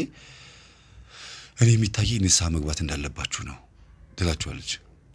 እሱማ ግን እንደው በጣም ተሰቃየው ተቸገርኩ እኔ የሚታየኝ ንስሐ ግቡ እኔ ላይ ያለው መንፈስ ጠይቃችሁ ምን እንደተፈጠረ ለማወቅ ከምትሞክሩ ሂዱና ቅዱስ ጊዮርጊስ ጋር ዛግቡና ጸልዩ ንስሐ ገብታችሁ ቆርባችሁ ጾማችሁ ጸልያችሁ እግዚአብሔርን ተማጸኑት መላእክት ምን አጥፍተው ነው እኔ ጋር ያለውን ጠቋር የምትጠይቁት ቅድስት ድንግል ማርያም ምን አጥፍታ ነው እኔ ጋር ያለውን ጠቋር የምትጠይቁት ስትላቸው እንዴ ግን ራስሽ ነሽ ወይስ ተቀይረን አንተ ነህ የምታዋራን መንፈሱ ነህ ይሉታል እኔ መንፈሱ አይደለሁም እኔ ራሴ ነኝ የምነግራችሁ ተፈውሻለሁ መንፈሱ ወጥቷል ጠቋር እናንተን ሲያታልል ነበር እንዴት ጠቋርን መታችሁ ተጠይቁታላችሁ ይሄኮ ልምድ አላችሁ ማለት ነው ጠንቋይ ጋር ሄዳችሁ እኔ ምን ሆኛለሁ እስቲ እንደዚህ ተፈጥሮብኛል ብላችሁ መጠየቅ ማለት ነው ከዚህ በፊት ነግሬያችኋለሁ አንድ አጭበርባሪ ጠንቋይ ነበርና ለወደፊቱ ምን ይገጥመኛል ብሎ ሲጠይቀው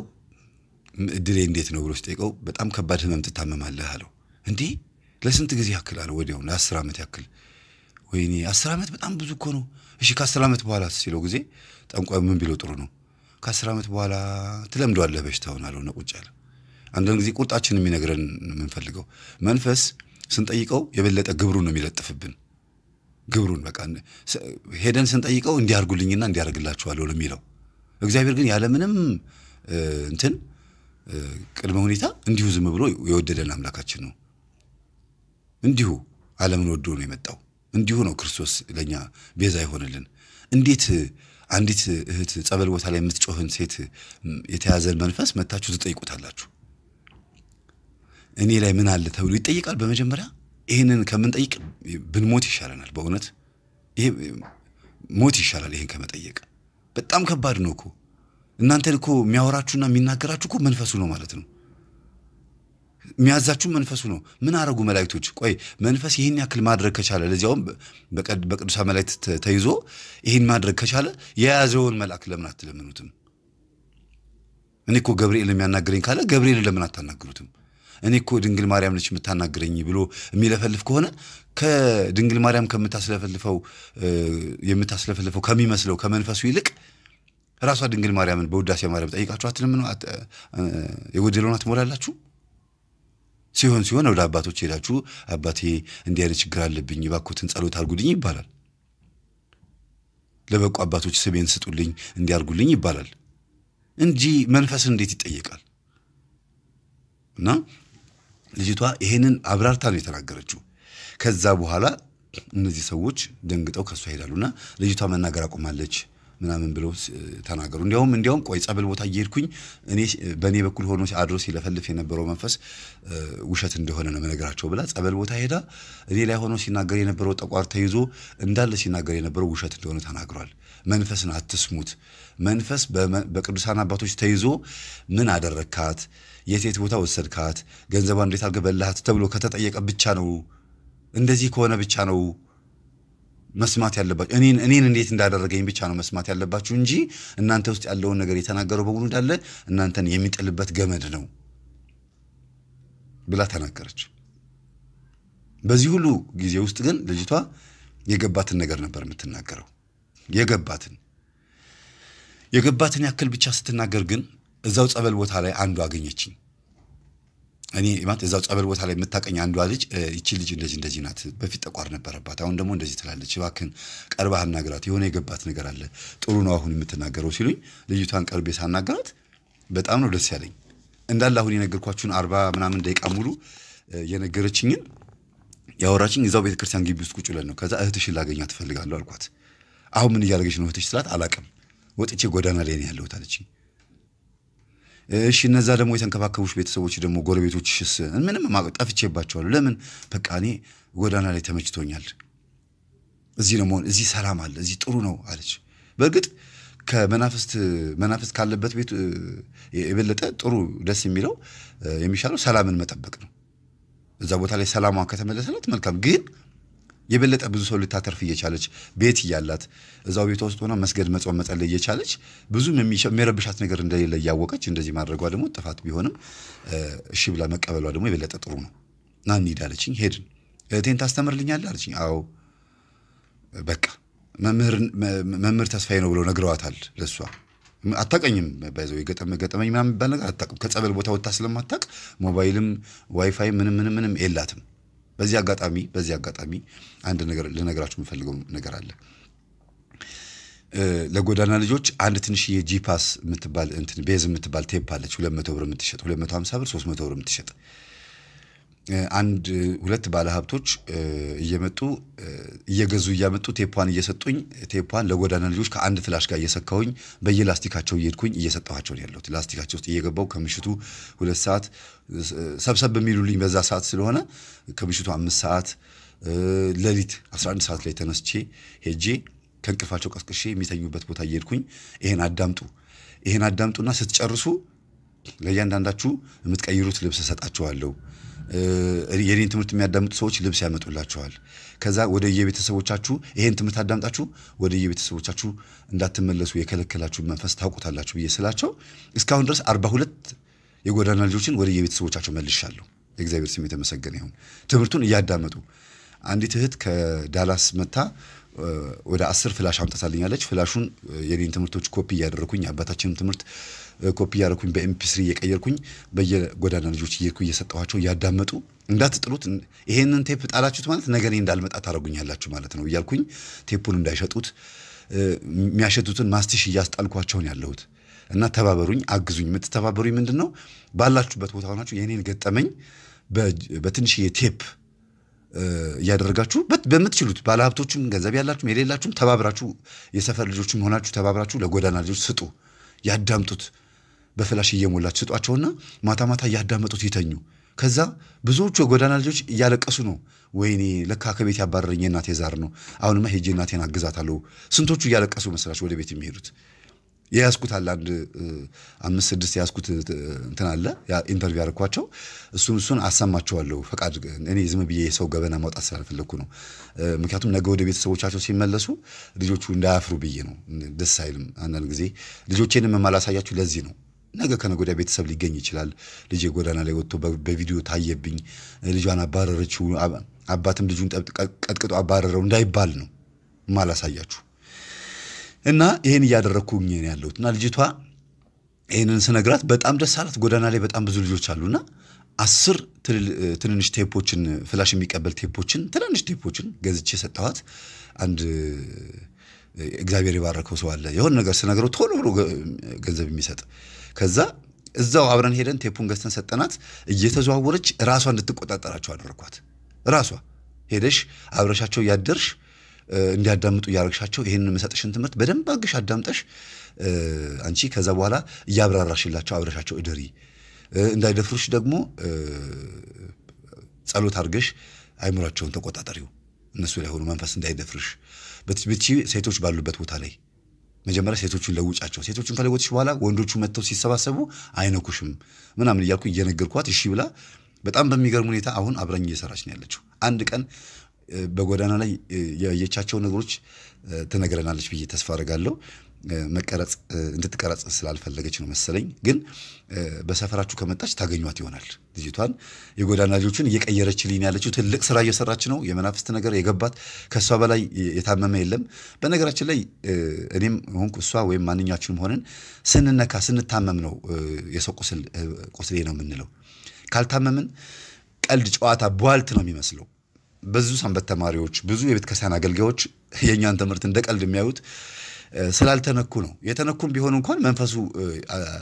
ሰቀዞ ይዘናል እና ፌዝ ውስጥ የምንገባው በዚህ ምክንያት ነው ስንት ነፍስ እየዳነ እኛ ቀልድ ፌዝ ውስጥ ነው ያለነው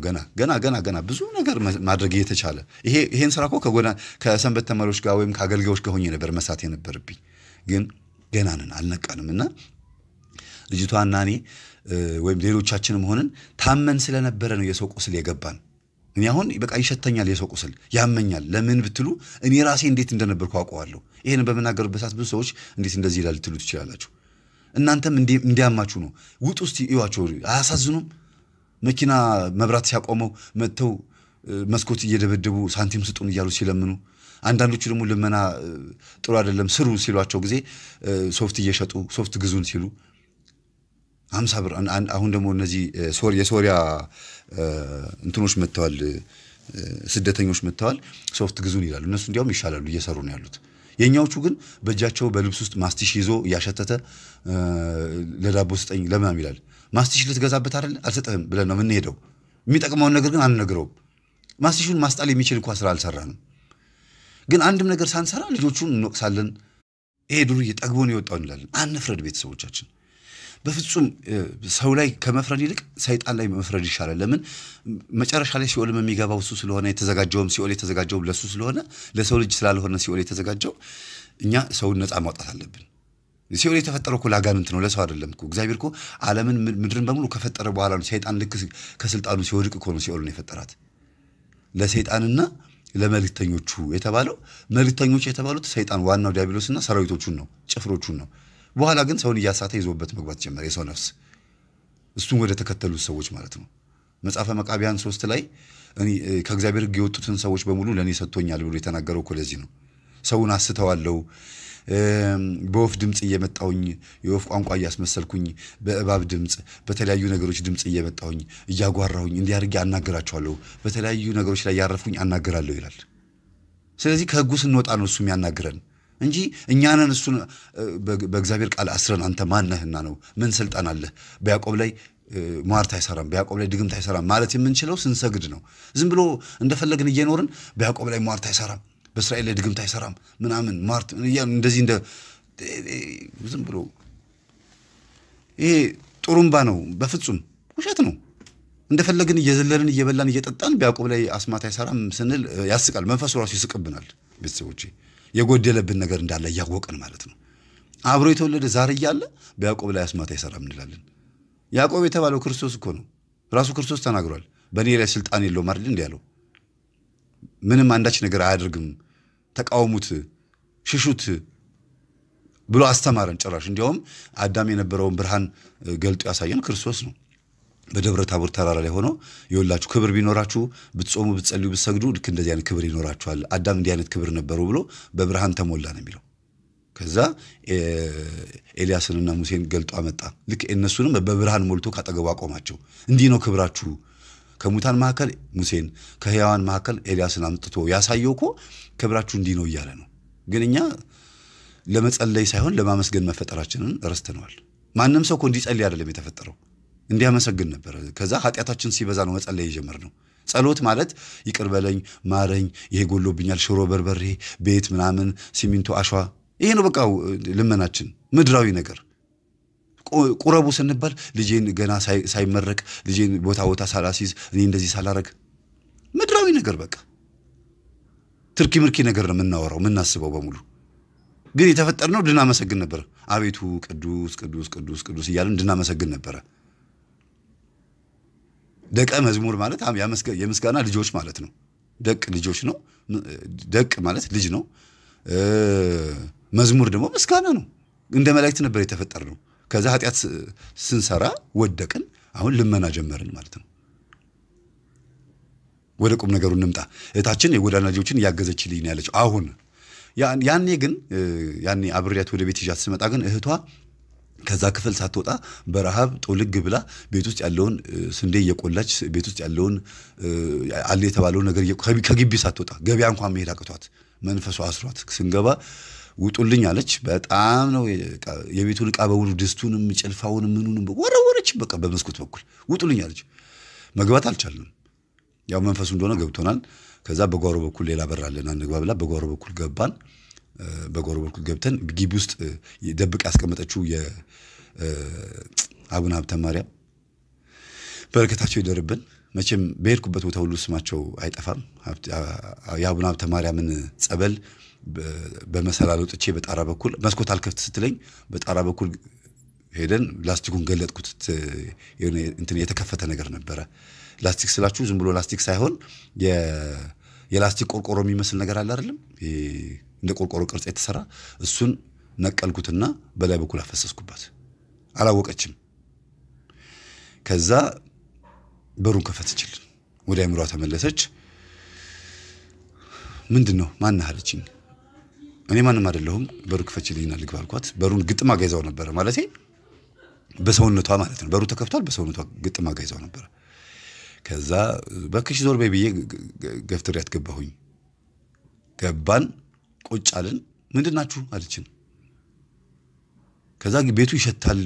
ሰገራዋን ላይ ለቀዋለች ሽንት ይላል ምንድነው የሚሸተው ምናም ስትል እዚህ ሰውነትሽን ተመልከቹ አለቻት ስትመለከተው ሰገራዋም ሽንቷም ሁሉ ነገሯ ላይ በቃ አልቋል እዛ ቤቱ ይሸታል ወደ ሽንት ቤት መሄድ እንኳን አልቻለችም ምን ሆነሽ ነው ስናት ጊዜ በጣም ደንግጣለች ማታ ስትሆን የነበረችው ነገር ስትናገር ታሳዝናለች በጣም መናፍስቶቹ ግቢ ውስጥ ሲርመሰመሱ መሪቱን እየደበደቡ እንገልሻለን ነው ውጪ ይሏታል ለምንድነው ቤት ውስጥ መግባት ያልቻሉት ለምን ይመስላችኋል ይቺ ልጅ ደብቃ ያስቀመጠችው ነገር አለ እዛ ቤት ውስጥ የአባታችን የአቡነ ጨጌ ዮሐንስን እምነት አምጥታ ቤቱ በር ላይ ገጥማጋ እንትን ለቅልቀዋለች በር ላይ ደግሞ የተሰቀለ እንትን አለ ቀንድ አለ ብያቸዋለሁ የበጋንገት ነው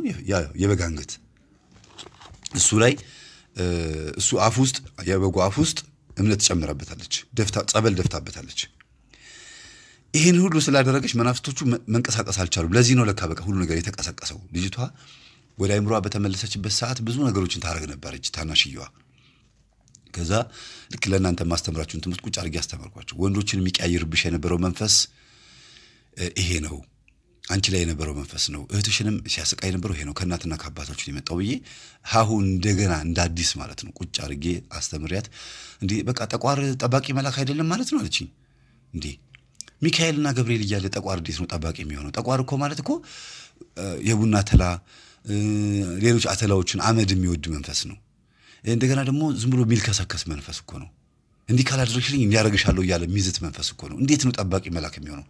እናቴ እኮ ጠባቂ አንቺ የተማርሽ ሰው አይደልሽ እንደምትነግሪኝ ከሆነ ዶክተር ነሽ ነርስ ነሽ በዛ ላይ ደግሞ በጣም በተቻለሽ መጠን ደግሞ ዘመናዊ ትምህርት ተምረሻል እዚህ ዘመን ላይ ነው ያለሽው እንዴት እንደዚህ አይነት ነገር ታርጊያለሽ አው ተይጂ ስለተያዝኩ ነው አለች ገብቷችኋል አሁን እቺ ልጅ አይምሯ ላይ ያለው መንፈስ የተገፈፈው ከላይ ባፈሰስኩባት ጸበል ነው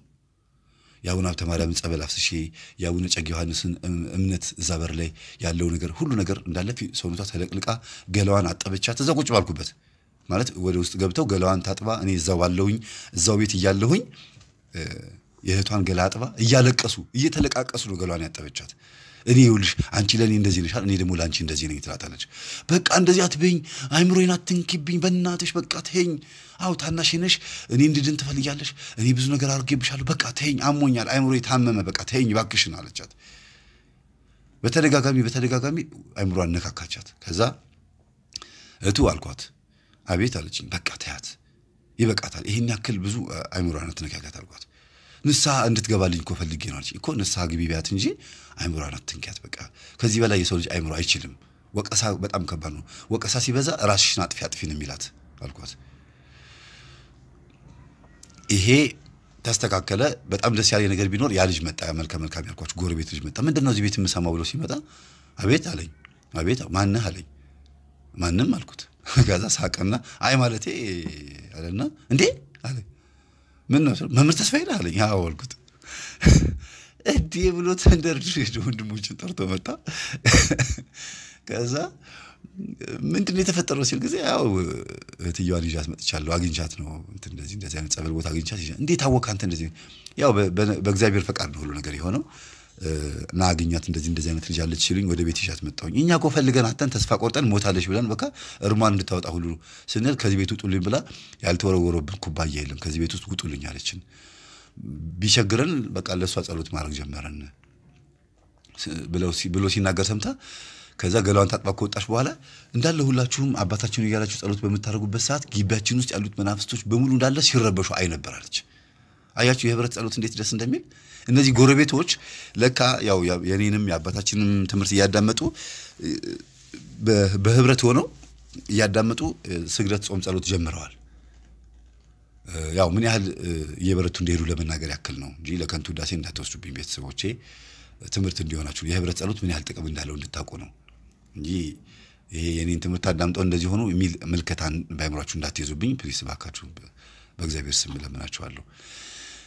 እና በህብረት ሆኖ ሲጸልዩ ግቢ ውስጥ ያሉት መናፍስቶች መውጣትም አይችሉም መግባትም አይችሉም ወደ ቤት አይገቡ ነገር ሁሉ ነገር ተይዞባቸዋል አለች በቃ ለምንድነው መተው ማይገሉኝ እንገልሻለን ይያሉ ይዝታሉ ግን አይመጡም በፊት ቡና ያፈላውኝ ከድምላቸው የነበሩት መናፍስቶች አሁን ረከቦቱን ያኑስ ያፈርጡታል ጧት መስኮቱን ከፍታ ስታዩ በግቢ ውስጥ የተቀመጠው ረከቦት ድቅቅቅቅ ብሏል ማያችሁ አይደለ ይሄ በጣም ብዙዎቻችን ሊያስተምረን የሚችል ነገር ነውና የሁለቱም መንፈስ እግዚአብሔር በፈቀደው ቀን ሆነ ሌላው ደግሞ ንስሐ አውሪን ትምርት ራሱ ያቀርብኩላችሁ ንስሐ በገባችበት ቀን ነው ዛሬ ነው ንስሐ ትናንትና ነው እንጂ ይቅርታ ትናንትና ንስሐ ገብታለች ዛሬ ትጀምራለች ማለት ነው ቀኑን ዛሬ የምትጀምርበት ቀን ነው ገጠመኙን መልቀቅ የፈለኩት እርግጠኛ ስለሆንኩኝ ነው በርግጥ ስጋው ደግሞ ከተቀበለች በኋላ ነበር ማቅረብ የነበረብኝ ግን በጣም እርግጠኛ ሆንኩት እህቷ አካጠገቧ ስለሆነች ነው አብራት ነው የምትሰግደው ቤቱን ሁሉ ቤት ውስጥ ያለው ዕቃ በሙሉ አውጡና ለአሮጌ ዕቃ ለሚገዙ ሰዎች አስረክቡ ብያቸው አውጥተው አስረክበዋል ግን ከቻልሽ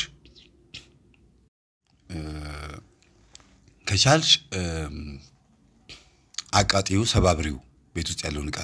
ሌላ ሰው ቤት ባይገባ ደስ ይለኛል ግን ከገባም ደግሞ ከሄደም ደግሞ ጸበል ረጭተሽ ሽጪው በቃ እዚህ ቤት ውስጥ ያለውን ቀበሉ አስወግጂ አልኳት ከዛ እሺ ችግር የለውም አሉ ያው ሳንቲም ገንዘብ ምናምን ስለሌላቸው ነው እቃቸውን አውጥተው ቤታቸውን ባዶ ነው ያደረጉት ግቢ አውጥተው ባለፈው ከዚህ ቤት ነግራቸዋለሁ የቤቱን ዕቃ በሙሉ አውጡና ወይ ቤቱን አጽዱና መልሳችሁ ዕቃውን መልሱት ቤቱን ጸበል ርጩት ወይ ካልሆነ ደግሞ ይሄ እንደዚህ የተገማመ የሸተተ ነገር ቤት ውስጥ አያስፈልግም ዘመናዊ ሆናችሁ እንደዚህ አይነት የድሮ ዕቃ ቤት ውስጥ ማስቀመጥ በጣም ጥሩ አይደለም በቃ የቆሸሸና የተበላሸ ነገር አውጥታችሁ አስወግዱ የማይቅርስ ነው ያባይቅርስ ነው የሚባለው የሚበላበት የሚጠጣበት ከሆነ ነው እንጂ ይሄ ዝም ብሎ እንደዚህ ትርኪምርኪ የሆነ ነገር አያስፈልግም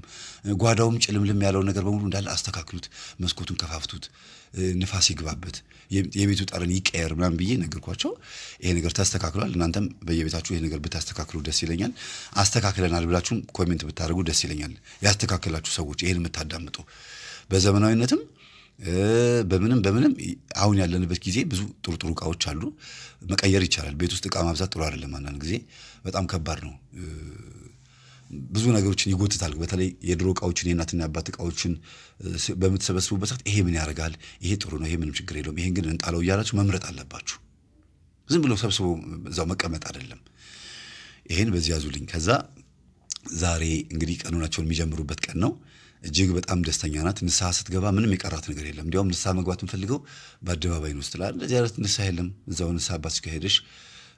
ቁጭ ብለሽ ነው የምትገቢ ብዬ የራሴው ንስሐ አባት ጋር ወስጄ ንስሐ እንድትገባ አድርጌያታለሁ ከዛ ደግሞ አሁን ሌላው ደግሞ ቃል የገባችልኝ ስጋው ደግሞ መቀበል ነው ያው አርጣለች ልጅ መውለድ አትችልም ትዳር መያዝ አልፈልግም ብላለች ግን እህቴን መዳር ፈልጋለሁ ነው ያለችኝ እየሳቀች እህትሽን ትድሪያታለች ችግር የለውም ግን በእናንተ መካከል ድጋሚ ሌላ ነገር እንዳይነሳ መንፈሱ እናንተ ውስጥ ያለው አንቺ ውስጥ ያለው መንፈስም ገና ስላልወጣ ቀኑናሽን ከጨረስሽ በኋላ መንፈሱ ቢያንስ አፍ ያወጣ ይናገር ይሁሉ ስትከድሚው የነበረው መንፈስ ቀላል አይደለም በጣም ደፋር መንፈስ ነው ከዚህ በኋላ ያለው ህይወትሽ ደግሞ ሌላ ህይወት ነው የሚሆነው ልክ ቀኑናሽን ከጨረስሽ በኋላ ካህኑ የሰጡሽን ቅጣት ከጨረስሽ በኋላ ጸበል መጠመቅ ትጀምሪያለሽ ጸበል ስትጨርሺ ደግሞ ወደሚቀጥለው ደረጃ ቀስ ያልሽ የምትሄጂው አሁን ምንም የምታስቢበት ሰዓት አይደለም እህትሽን አታስቢው አሁን እሷን ላንቺ የምታስበው እኛ ሁላችንም ላንቺ ነው የምናስበው አልናትና በጣም ነው የምታሳዝነው ከስጋዋ ላይ እየቆረጠች ሁሉ ደሟን እያፈሰሰች ሁሉ በቡና ተጠጣ እንደነበረች ነው የነገረችኝ በጣም ነው የሚገርመው ስጋዋን በቢላ እየቆረጠች ማለት ነው ከጀርባዋ ላይ ከባቷ ላይ በቢላ ቁርጥ ያደረገች እንደዚህ እንደ ማራድ ነገር ስንጥቅ ታረገውና ደሟ ሲፈስ በስኒ ትጠጣ ነበር ደሟን ያጠጣዋት ነበር ደሟን መልሰው ለራሷ ያ ማለት ግብራቸውን ከሰውነቷ ላይ እየወሰዱ እንትን ግን ያን ስታረግ ደግሞ ግብር ነው ለመናፍሶቹ በአንድ በኩል ደግሞ መስተፋቀርም ሌላም ድግምት መተትም ትሰራለች ግን ለሰው ለጎረቤት አትሰራም ለራሷ ነበር የምትሰራው እሷ የምትፈልገው ነገር ለማድረግ አሁን በመሬት በመናምን የተነሳ እዛ የመሬት አስተዳደር ካርታ ለመያዝ በጣም ተቸግራ ነበርና የቤቱን ካርታ ለመያዝ ሲያስቸግራት እዛ ቢሮ ውስጥ ያለ ሰው ጋበዘችው በቃ ስትጋብዘው ወዲያውኑ ሰው እየተቀየረው በቤት ጋበዘችው በቤት መጣ ቡና ፍልታ ሰጠችው ተውት ቤት የሚለውን እዛው ባለበት ቦታ ባይኗን የተናገረችው መጀመሪያ ባይኗ ኩል በተቀባው አይኗ አናገረችው መጣ በቃ እና ብዙ ጊዜ መስሪያ ቤት ላይ ያላችሁ ሰዎች ጉቦ ምናምን ፈልጋችሁ ሙስና ፈልጋችሁ አንዳንድ ሰዎችን ስታጉላሉ ምን እንደሚያደርጓቸው አይታወቅም አንዳንድ ሰዎች ለእግዚአብሔር ሄደው ያለቅሱባቸዋል እኔ ለእግዚአብሔር እንባይን ረጭቻለሁ ካሉ ህይወታችሁ ምስቅልቅል ነው የሚለው አንዳንድ ሰዎች ደግሞ ድግምት ያስደግሙባቸዋል እሺ እንዲል አድርገው እንደዚህ አድርጎኛል እንደዚህ እዚህ ቢሮ ውስጥ ያለ ሰው እንደዚህ አስቸግሮኛልና ይሄን እንደዚህ አድርግልኝ ብለው ጠንቋይ ቤት የሚሄዱ አሉ ቡናቸው ላይ የሚፈርዱባቸው ሰዎች አሉ መርፌ የሚሰኩባቸው ሰዎች አሉ ቀላል አይደለም ይሄ ዝም ብሎ እኔ ላይ ስልጣን የለውም ብላችሁ እንዳትሉ ስራው መንፈሱ መጥቶ ስራውን ይሰራል ይሄ የድሮ ጨዋታ ነው እኔ ላይ ስልጣን የለውም የምትሉት ነገር በዚህ አሁን ባለንበት ክርስቲያና ህይወታችን ኦርቶዶክስ በጣም ወርደናል እኛ ኦርቶዶክስ ተዋህዶ ቤተክርስቲያን እምነት ተከታዮች በጣም ወርደናል የለም የእምነት የስም ክርስትና ብቻ ነው እምነታችንን ትተነዋል መጽሐፍ ቅዱስን ትራስ አርገነዋል ምንም አናነብም አንጸልይ እንደፈለግን በላለን ጠጣ ምን ጸልይ እንኳን ብንሆን ማለት ነው ምን ጸልይ ብንሆን ሰይጣንን ፈርተኑ ነው ምን ጸልይው እንጂ እግዚአብሔርን አክብረነው አይደለም አምልኮት ይገባሃል አንተ ስግደት ይገባሃል ብለን አይደለም ኢየሱስ ክርስቶስ አንተ መድኃኒቴ ነህ አንተ ህይወቴ ነህ አንተ ቤዛዬ ነህ አንተ መንገድ እውነቴ ነህ ብለን አይደለም ቃልን እሰማለሁ ወንጌልን እፈጽማለሁ አስተምራለሁ የምስራች እናገራለሁ ብላችሁ አይደለም የምታረጉት ሰይጣንን ስለምትፈሩት ብቻ ነው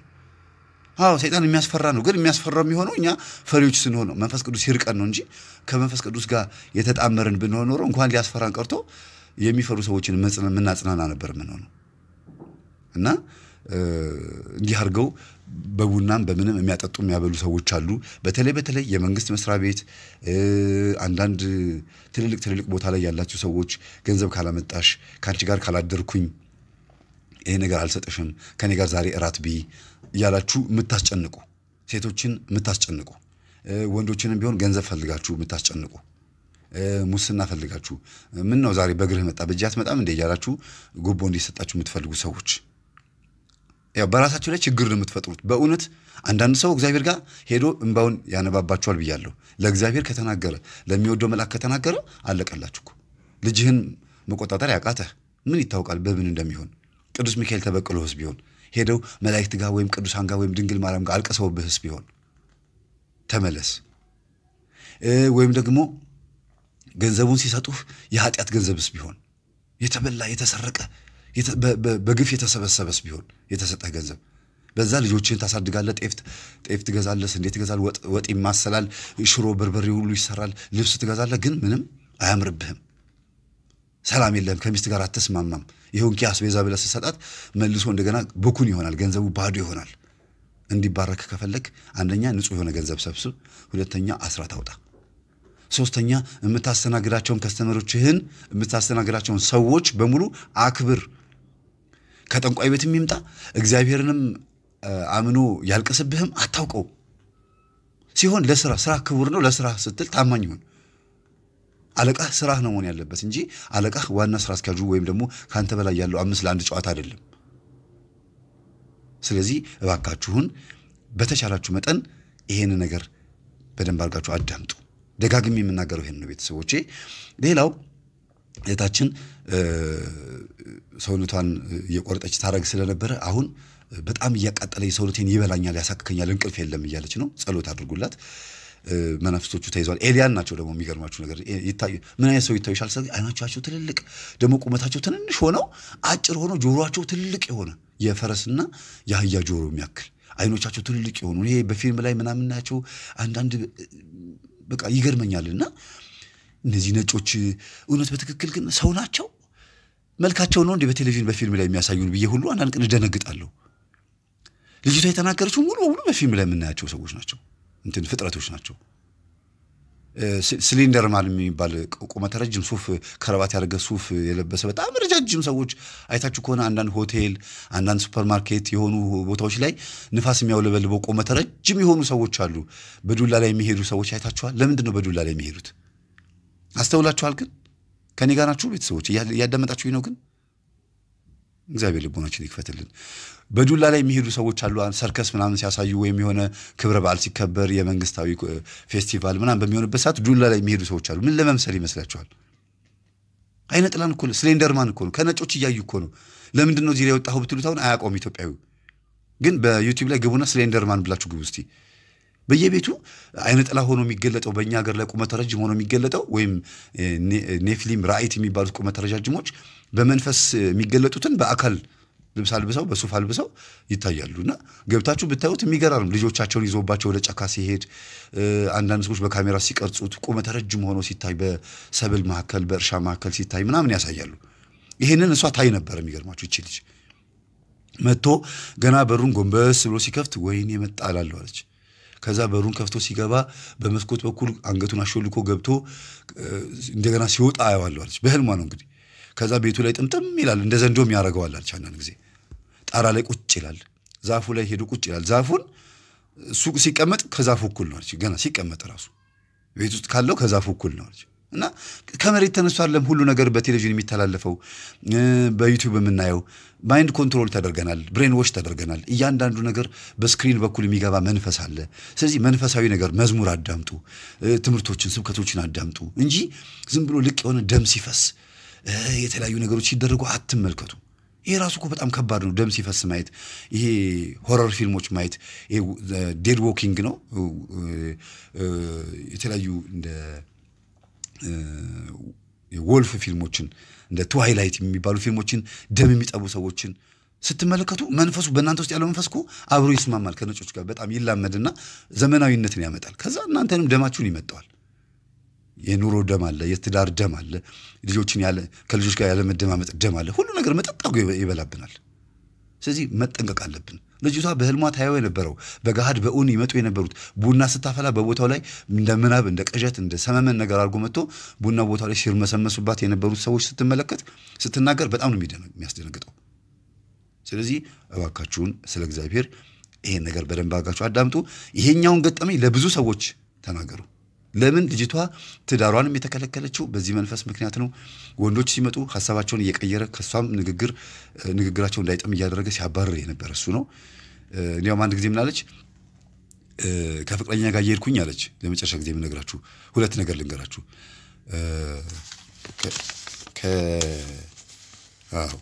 ከፍቅረኛ ጋር እየሄድኩኝ አለች አሁን ፊቱን አዙሮ ይቺ ልጅ ይመለከታታል ብዬ ገና ስናገር አለች ዞሮ ተመለከተ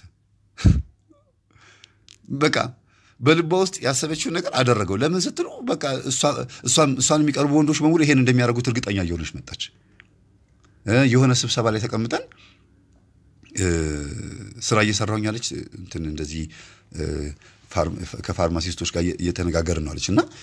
ባይነ ህሊኔ በተደጋጋሚ ፍቅረኛዬ በዛ ሰፈር በኩል ሲያልፍ ዝም ብሎ ይታየኛል አለች ባይነ ህሊኔ ወይስ ማምን ነው ምን አሰብኩት ብዬ ሰላም ነው እንዴት ነህ ብዬ ደወልኩለት አለች የት ነው ያለኸው ማን ቢሰው ጊዜ ምን ነው እንዴ ሰፈር ነኛ አለ ምን ነው ታዲያ ተደናበርክ እያልኩኝ ስልኩን እያወራሁኝ መስኮቱን ገለጥ አድርጌ ሳይሆን ፊት ለፊት አየሁት አለች እንግዲህ አስቡት እሷ እዛ አካባቢ ሄደችው ለስብሰባ ነው እንትን የምትሰራበት ጤና ጣቢያ አይደለም ሌላ ቦታ ነው ያለችው መንፈሱ በልቧ ውስጥ ሆኖ መጋረጃውን ክፈችና እዩ እዚህ ጋር ቆሟል ብሎ በሐሳብ መልክ ነው የነገራት በሐሳብ መልክ ግን መጀመሪያ በሐሳብ መልክ ያመጣው ምድረው ልጁን በዛ ሰፈር ሲያልፍ አሳያት ወይ በስመ በዚህ አካባቢ ያለ መስሎ ተሰማኝ ብላ ነው የደወለችው ከዛ ንግግሩ ላይ ደግሞ ተደነባበረ መጋረጃውን ገለጥ አርጋ ስታየው አየችው እና ሳንፈልግ የምናያቸው ኃጢያቶች አሉ የፍቅረኛዎቻችን ኃጢያት የወንድም የሴትም ሳትፈልጉ በቃ ትደርሱበታላችሁ ለምንድነው ግን ይሄ ነገር የማየው ምናምን ትላላችሁ እንደገና ደግሞ ሌላው ደግሞ ትልቁ ባህሪ ደግሞ እሷ ጋር ሁለተኛው ደግሞ ለነገራችሁ የምፈልገው እንድትከታተሉ ያረጋታል ደግሞ ሌላ ፍቅረኛ በነገራችን ላይ 9 ፍቅረኛ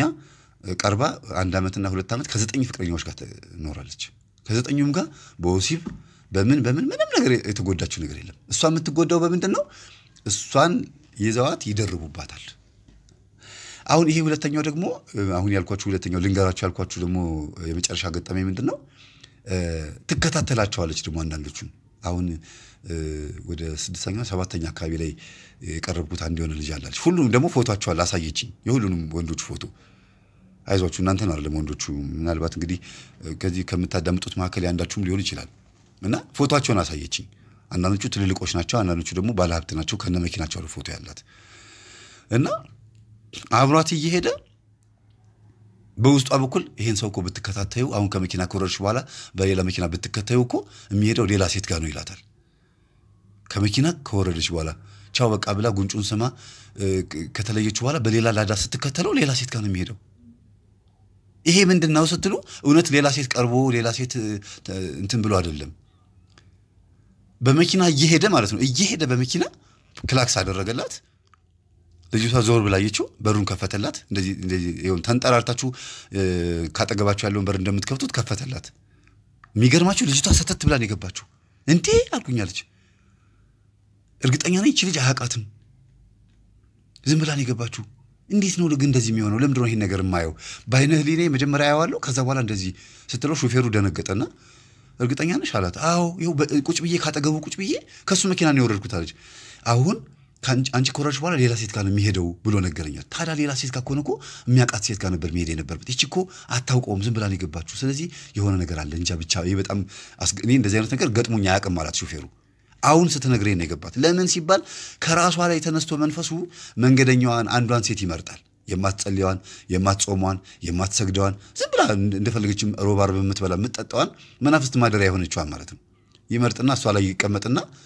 ከዛ በር ያስከፍታል ትገባለች ባልየውንም ማን ነው ፍቅረኛዋንም ያዛዋል ልጅቷንም ያዛታል ግን እንድታየው ስለተፈለገ ነው አያችሁ አይደል ይሄ ነው እና አንዳንድ ጊዜ በጣም ከባድ ካይምሯችን በላይ የሚሆንብን ነገር አለ ይቅርታ አድርጉልኝ አንድ ነገር ልንገራችሁ በሰባኪነት የታወቀ ሰው ነው በጣም ያው ይሰብካል ይባላል ግን ሴቶችን የሚያማግጥ ነው ይቅርታ ይሄን በመናገርበት ሰዓትና ደብተራ ነው ሰባኪ መስሏቸው እንት ይላሉና ከደብተሮች ጋር ይቀራረባል አንዳንድ መናፍስትን የሚቀርቡ ሰዎች ይቀርቡታል በጣም እንደዚህ ነገር ስናገር ነው ባልናገር ይሻላል ግን ትምህርት እንዲሆናችሁ ነው ምእመናን ስለሆናችሁ እናንተ ደግሞ ሃይማኖትን ስለምታጠብቁ ስለምትጾሙ ስለምትጸልዩ ይሄን ትምህርት የምታዳምጡ ጎበዞች ስለሆናችሁ አትታለሉም ወይም ደግሞ ሰነፎች ስላልሆናችሁ አይምራችሁ በቀላሉ አይሸነፍም ስለዚህ ለትምህርት እንዲሆናችሁ ነው መናገረው ይሄ ሰባኪ ነው እና ሴቶችን ያማልላል ይነካካቸዋል ዞር ይላል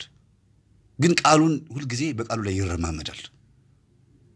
እጅግ በጣም ብዙ ጊዜ እግዚአብሔርን ተዳፈረው አንድ ቀን መንፈስ ያለባት ሴት አገኘችውና ይገርማል በጣም እሱ ራሱ የሚገርማችሁ አሁን እኮ ተመልሶ ገጠመኝን አዳምጦ ተመልሶ እኮ ነው የሚነግረኝ ሌሎችም አሉ እንደዚህ አይነት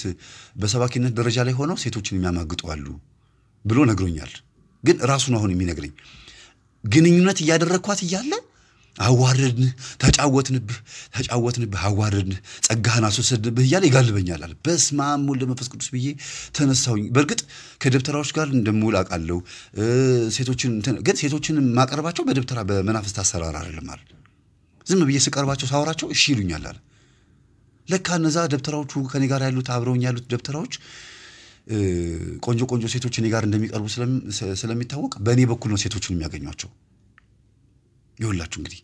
በሱ በኩል በዚህ በሰባኪው በኩል ነው ሌሎቹ ሴቶች የሚያገኙአቸው እና ይቅርታ አድርጉ ለምናገረው ነገር በጣም ይቅርታ አድርጉልኝ ግልጽ ስላተናገርኩኝ እንደ ውርደት እንዳትቆጥሩት አገኘው ተጫወትኩብህ አገኘው እኔ ጠቋር ነኝ እያለ ይጋልበኛል በስማም እንዴት ብዬ ልላቀቀው አለ በቃ በመከራ በቃ ያለቀስኩኝ እግዚአብሔር ሆይ እባክን የዛሬን ቀን ብቻ ያልኩኝ ለምኜ ነው ከላይ ላይ የገፈተርኳት አለ በቃ እንቃልኩ ያዘኝ ተከሻይን ያዘበት የጁ ምልክት የመንፈሱ ምልክት አለ ሲናገር መንፈስ ያደረባት ሴት ቀርብ ያለ ስትቀርበኝ ግን ኖርማል ሆና ለስልስ ብላ ነው የቀረበችው ከዛ በምን ይያለ ያወራል በየጸበሉ ገሌ የሚባለውን ሰባኪ ያወረድኩት ይያለ ይለፈልፋል ይሄ በጣም ከባድ ነውና ገስጹት እንዲህ አይነት መንፈስ ካጋጠማችሁ በሰው ላይ እግዚአብሔር ይገስጽህ አፍህን ዝጋ ብላችሁ ገስጹት ቤተክርስቲያንን እንትን ይሞክራልና አሁን የምነግራችሁ ይሄንን ነገር በተደጋጋሚ የምነግራችሁ በጌታችን በኢየሱስ ክርስቶስ ስም አጥብቄ የምነግራችሁ ማለት በድንግል ማርያም ስም አጥብቄ የምነግራችሁ እባካችሁ ቤተሰቦቼ ጠቋር የሚባል ደፋር መንፈስ አለና ከዝሙት ሽሹ ከደፋርነት ከተሳዳቢነት ሽሹ ቤተክርስቲያንን ቸል ከማለት ሽሹ ቸል ከማለት ማለት ከመናቅ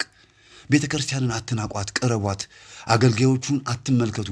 ሥርዓቷንና ሕጓን ብቻ ተመልከቱ አገልጋዮች ላይ ያለው መንፈስ ጠቋር የሚባል መንፈስ ነው ከገንዘብ ጋር በተገናኘ የሚያናቆር ጠቋር የሚባል መንፈስ ነው ደፋር ነው ህዝብ እንዲገለገል የሚደረግ ነገር የሚገለብጥ መንፈስ ነው የጠቋር መንፈስ ስለዚህ ንዋየ ቅድሳትን የሚያስረክስ ስጋን የሚያረክስ የቤተክርስቲያንን ስም የሚያሰድብ በአሕዛብ ዘንድ እንድንጠላ የሚያደርገው ይህ መንፈስ የተመታ ይሁን በጌታችን በኢየሱስ ክርስቶስ ስም በድንግል ማርያም ስም በቅዱስ ሚካኤል ስም የተመታ ይሁን የቅዱስ ሚካኤል ሰይፍ እላዩ ላይ ይውረድበት አገርን ሰላም የሚያደርግ ቅዱስ ሚካኤል ሰላማችንን ይስጠን ሁከት ሲኖር ረብሻ ሲኖር ብጥብጥ ሲኖር የሚያረጋጋን ቅዱስ ሚካኤል ነውና የሰላም መልአክ ቅዱስ ሚካኤል ሁላችንም ሰላማችንን ይመልስልን ቅዱስ ኤልሻዳይ ቅዱስ አዶናይ ጸባኦት ኢየሱስ ክርስቶስ መድኃኔ ዓለም አማኑኤል እግዚአብሔር ሥላሴ ቅዱስ ኤልማስ ያህዌ ይርኤ የተባልከ የምትጠራ አምላካችን ሆይ በእኛ ላይ ያለውን ርኩስ መንፈስ ገስጽልን ምታልን እኛ ኃጢአተኛና በደለኞች ነን እንደ ኃጢአታችን ብዛት እንደ በደላችን ክፋት አትቁጠርብን እንደ ቸርነትህና እንደ አምላክነትህ እንደ ይቅርባይነትና እንደ ታጋሽነት ይሁንልን ስለ እናታችን ስለ ቅድስት ድንግል ማርያም አማላጅነት እናትነት ንጽህና ድንግልና ብለህ ማረን ይቅርበለን ከአቅማችን በላይ የሆነውን ርኩስ መንፈስ ምታልን ከእግራችን በታች ቀጥቅጠት አልልን በቅዱስ ሚካኤል ሰይፍ የተመታ ይሁን በቅዱስ ገብርኤል ጦር የተወጋ ይሁን በቅዱስ ሩፋኤል እሳት የተቃጠለ ይሁን በቅዱስ ኡራኤል መብረቅ የተመታ ይሁን በአባታችን በአቡነ ገብረ መንፈስ ቅዱስ በአቡነ ተክለ ሃይማኖት በአቡነ ሀብተ ማርያም በአቡነ ዜና ማርቆስ በአባ መባጽዮን በቅድስት አርሴማ በቅድስት ክርስቶስ ተምራ በቅድስት ሳቤላ በቅድስት ባርበራ በቅድስት ዮስቲና በቅድስት አፎሚያ በቅዱሳን እናቶቻችንና አባቶቻችን ርኩስ መንፈስ የተመታ ይሁን አሜን በተወጋው ጎኑ በፈሰሰው ደሙ በአማኑኤል ስሙ ይባርከን ይቀድሰን ገነት መንግስተ ሰማያት የምንኖር ሲያድርገን ሁላችንንም የምንቀደስ የምንባረክበትን ስራ ብቻ ይስጠን በእኛ ላይ ያለውን የሚገዳደረንን ርኩስ መንፈስ ይምታልን በሄድንበት በዋልንበት በጨበጥነው በረገጥነው በሁሉም ነገር በሙሉ የተባረከ ነገር ያጋጥመን እናቶቻችን አባቶቻችን ልቦናችን መልሶ ለንስሐ ሕይወት ያብቃቸው እኛንም ለስጋው ደሙ ያብቃን ንስሐ ስንገባ የሚያስቆመንን የሚያቋርጠን ርኩስ መንፈስ ጠቋርን ይምታልን ንስሐ ከገባን በኋላ ንስሐችን ከጨረስን በኋላ መልሰን ኃጢአት እንድንሰራ የሚያስገድደን ርኩስ መንፈስ ጠቋርን ይምታልን አዛዝኤል የጥንቱን ጠቋርን ይምታልን ቡዳ አይነጥላ ዛር ቃልቻ መተት በኢየሱስ ክርስቶስም የተመታ ይሁን ከጎረቤት ከጓደኛ ከዘመድ ከሰፈር ከየትም ቦታ የመጣ የመተት መንፈስ የመስተፋቅር መንፈስ የልክፍት መንፈስ የጮቤ መንፈስ የደንቃራ መንፈስ በድንግል ማርያም ስም የተቃጠልክና የተመታሁን በእህትና በወንድሞቻችን ላይ ያለ ርኩስ መንፈስ የታሰርኩን ጠቋር አዳልሞቴ ወሰንጋላ ኦፋብኩ ኦፈደመና ኦፈጨፌ ታዬ ከራማ ራሄሎ ቦጀን ሙየት በየትኛውም ክልል ያላችሁ ርኩስ መናፍስት በሙሉ በየትኛውም ብሔር ላይ ያላችሁ መናፍስት በሙሉ የታሰራችሁ ሁኑ ጌታችን መድኃኒታችን ኢየሱስ ክርስቶስ ይገስጻችሁ አሜን ወስብሐት ለእግዚአብሔር ወለወላዲቱ ድንግል ወለመስቀሉ ክቡር ለዘላለሙ አሜን ይቆየን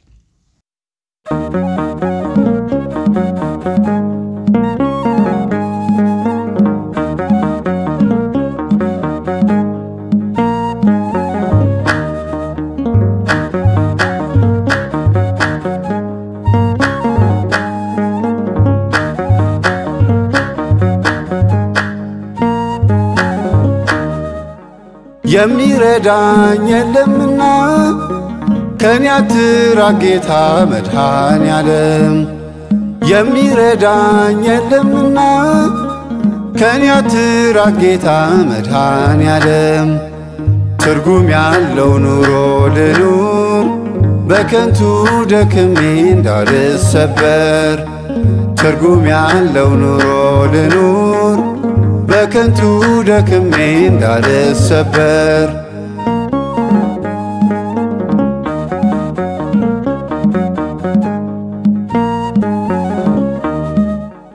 መቼም የማልተው ትርፌ አንተ ነህ ጌታ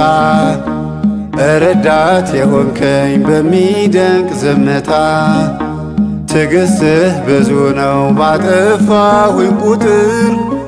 ለምሕረትህ ሲሆን ፈጥነህ ምትናገር የሚረዳኝ የለምና ከኔ አትራቅ ጌታ መድኃኔዓለም ትርጉም ያለው ኑሮ ልኑር በከንቱ ደክሜ እንዳልሰበር ትርጉም ያለው ኑሮ ልኑር በከንቱ ደክሜ እንዳልሰበር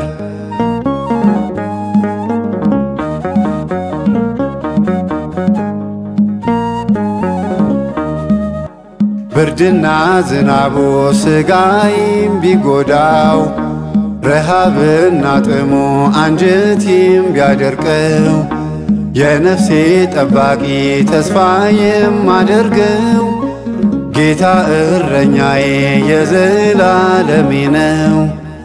የሚረዳኝ የለምና ከኔ አትራቅ ጌታ መድኃኔዓለም ትርጉም ያለው ኑሮ ልኑር በከንቱ ደክሜ እንዳልሰበር ትርጉም ያለው ኑሮ ልኑር በከንቱ ደክሜ እንዳልሰበር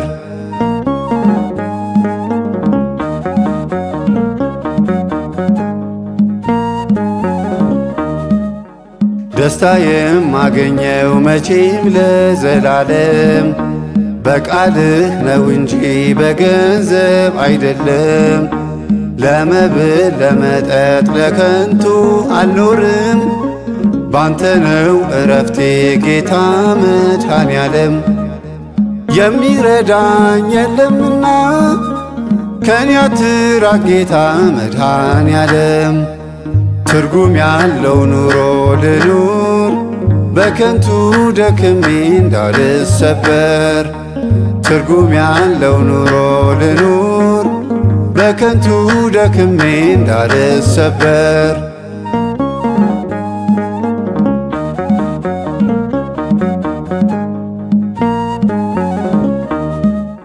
በርግጥ ሰው ይረዳል እስከ ጊዜው ድረስ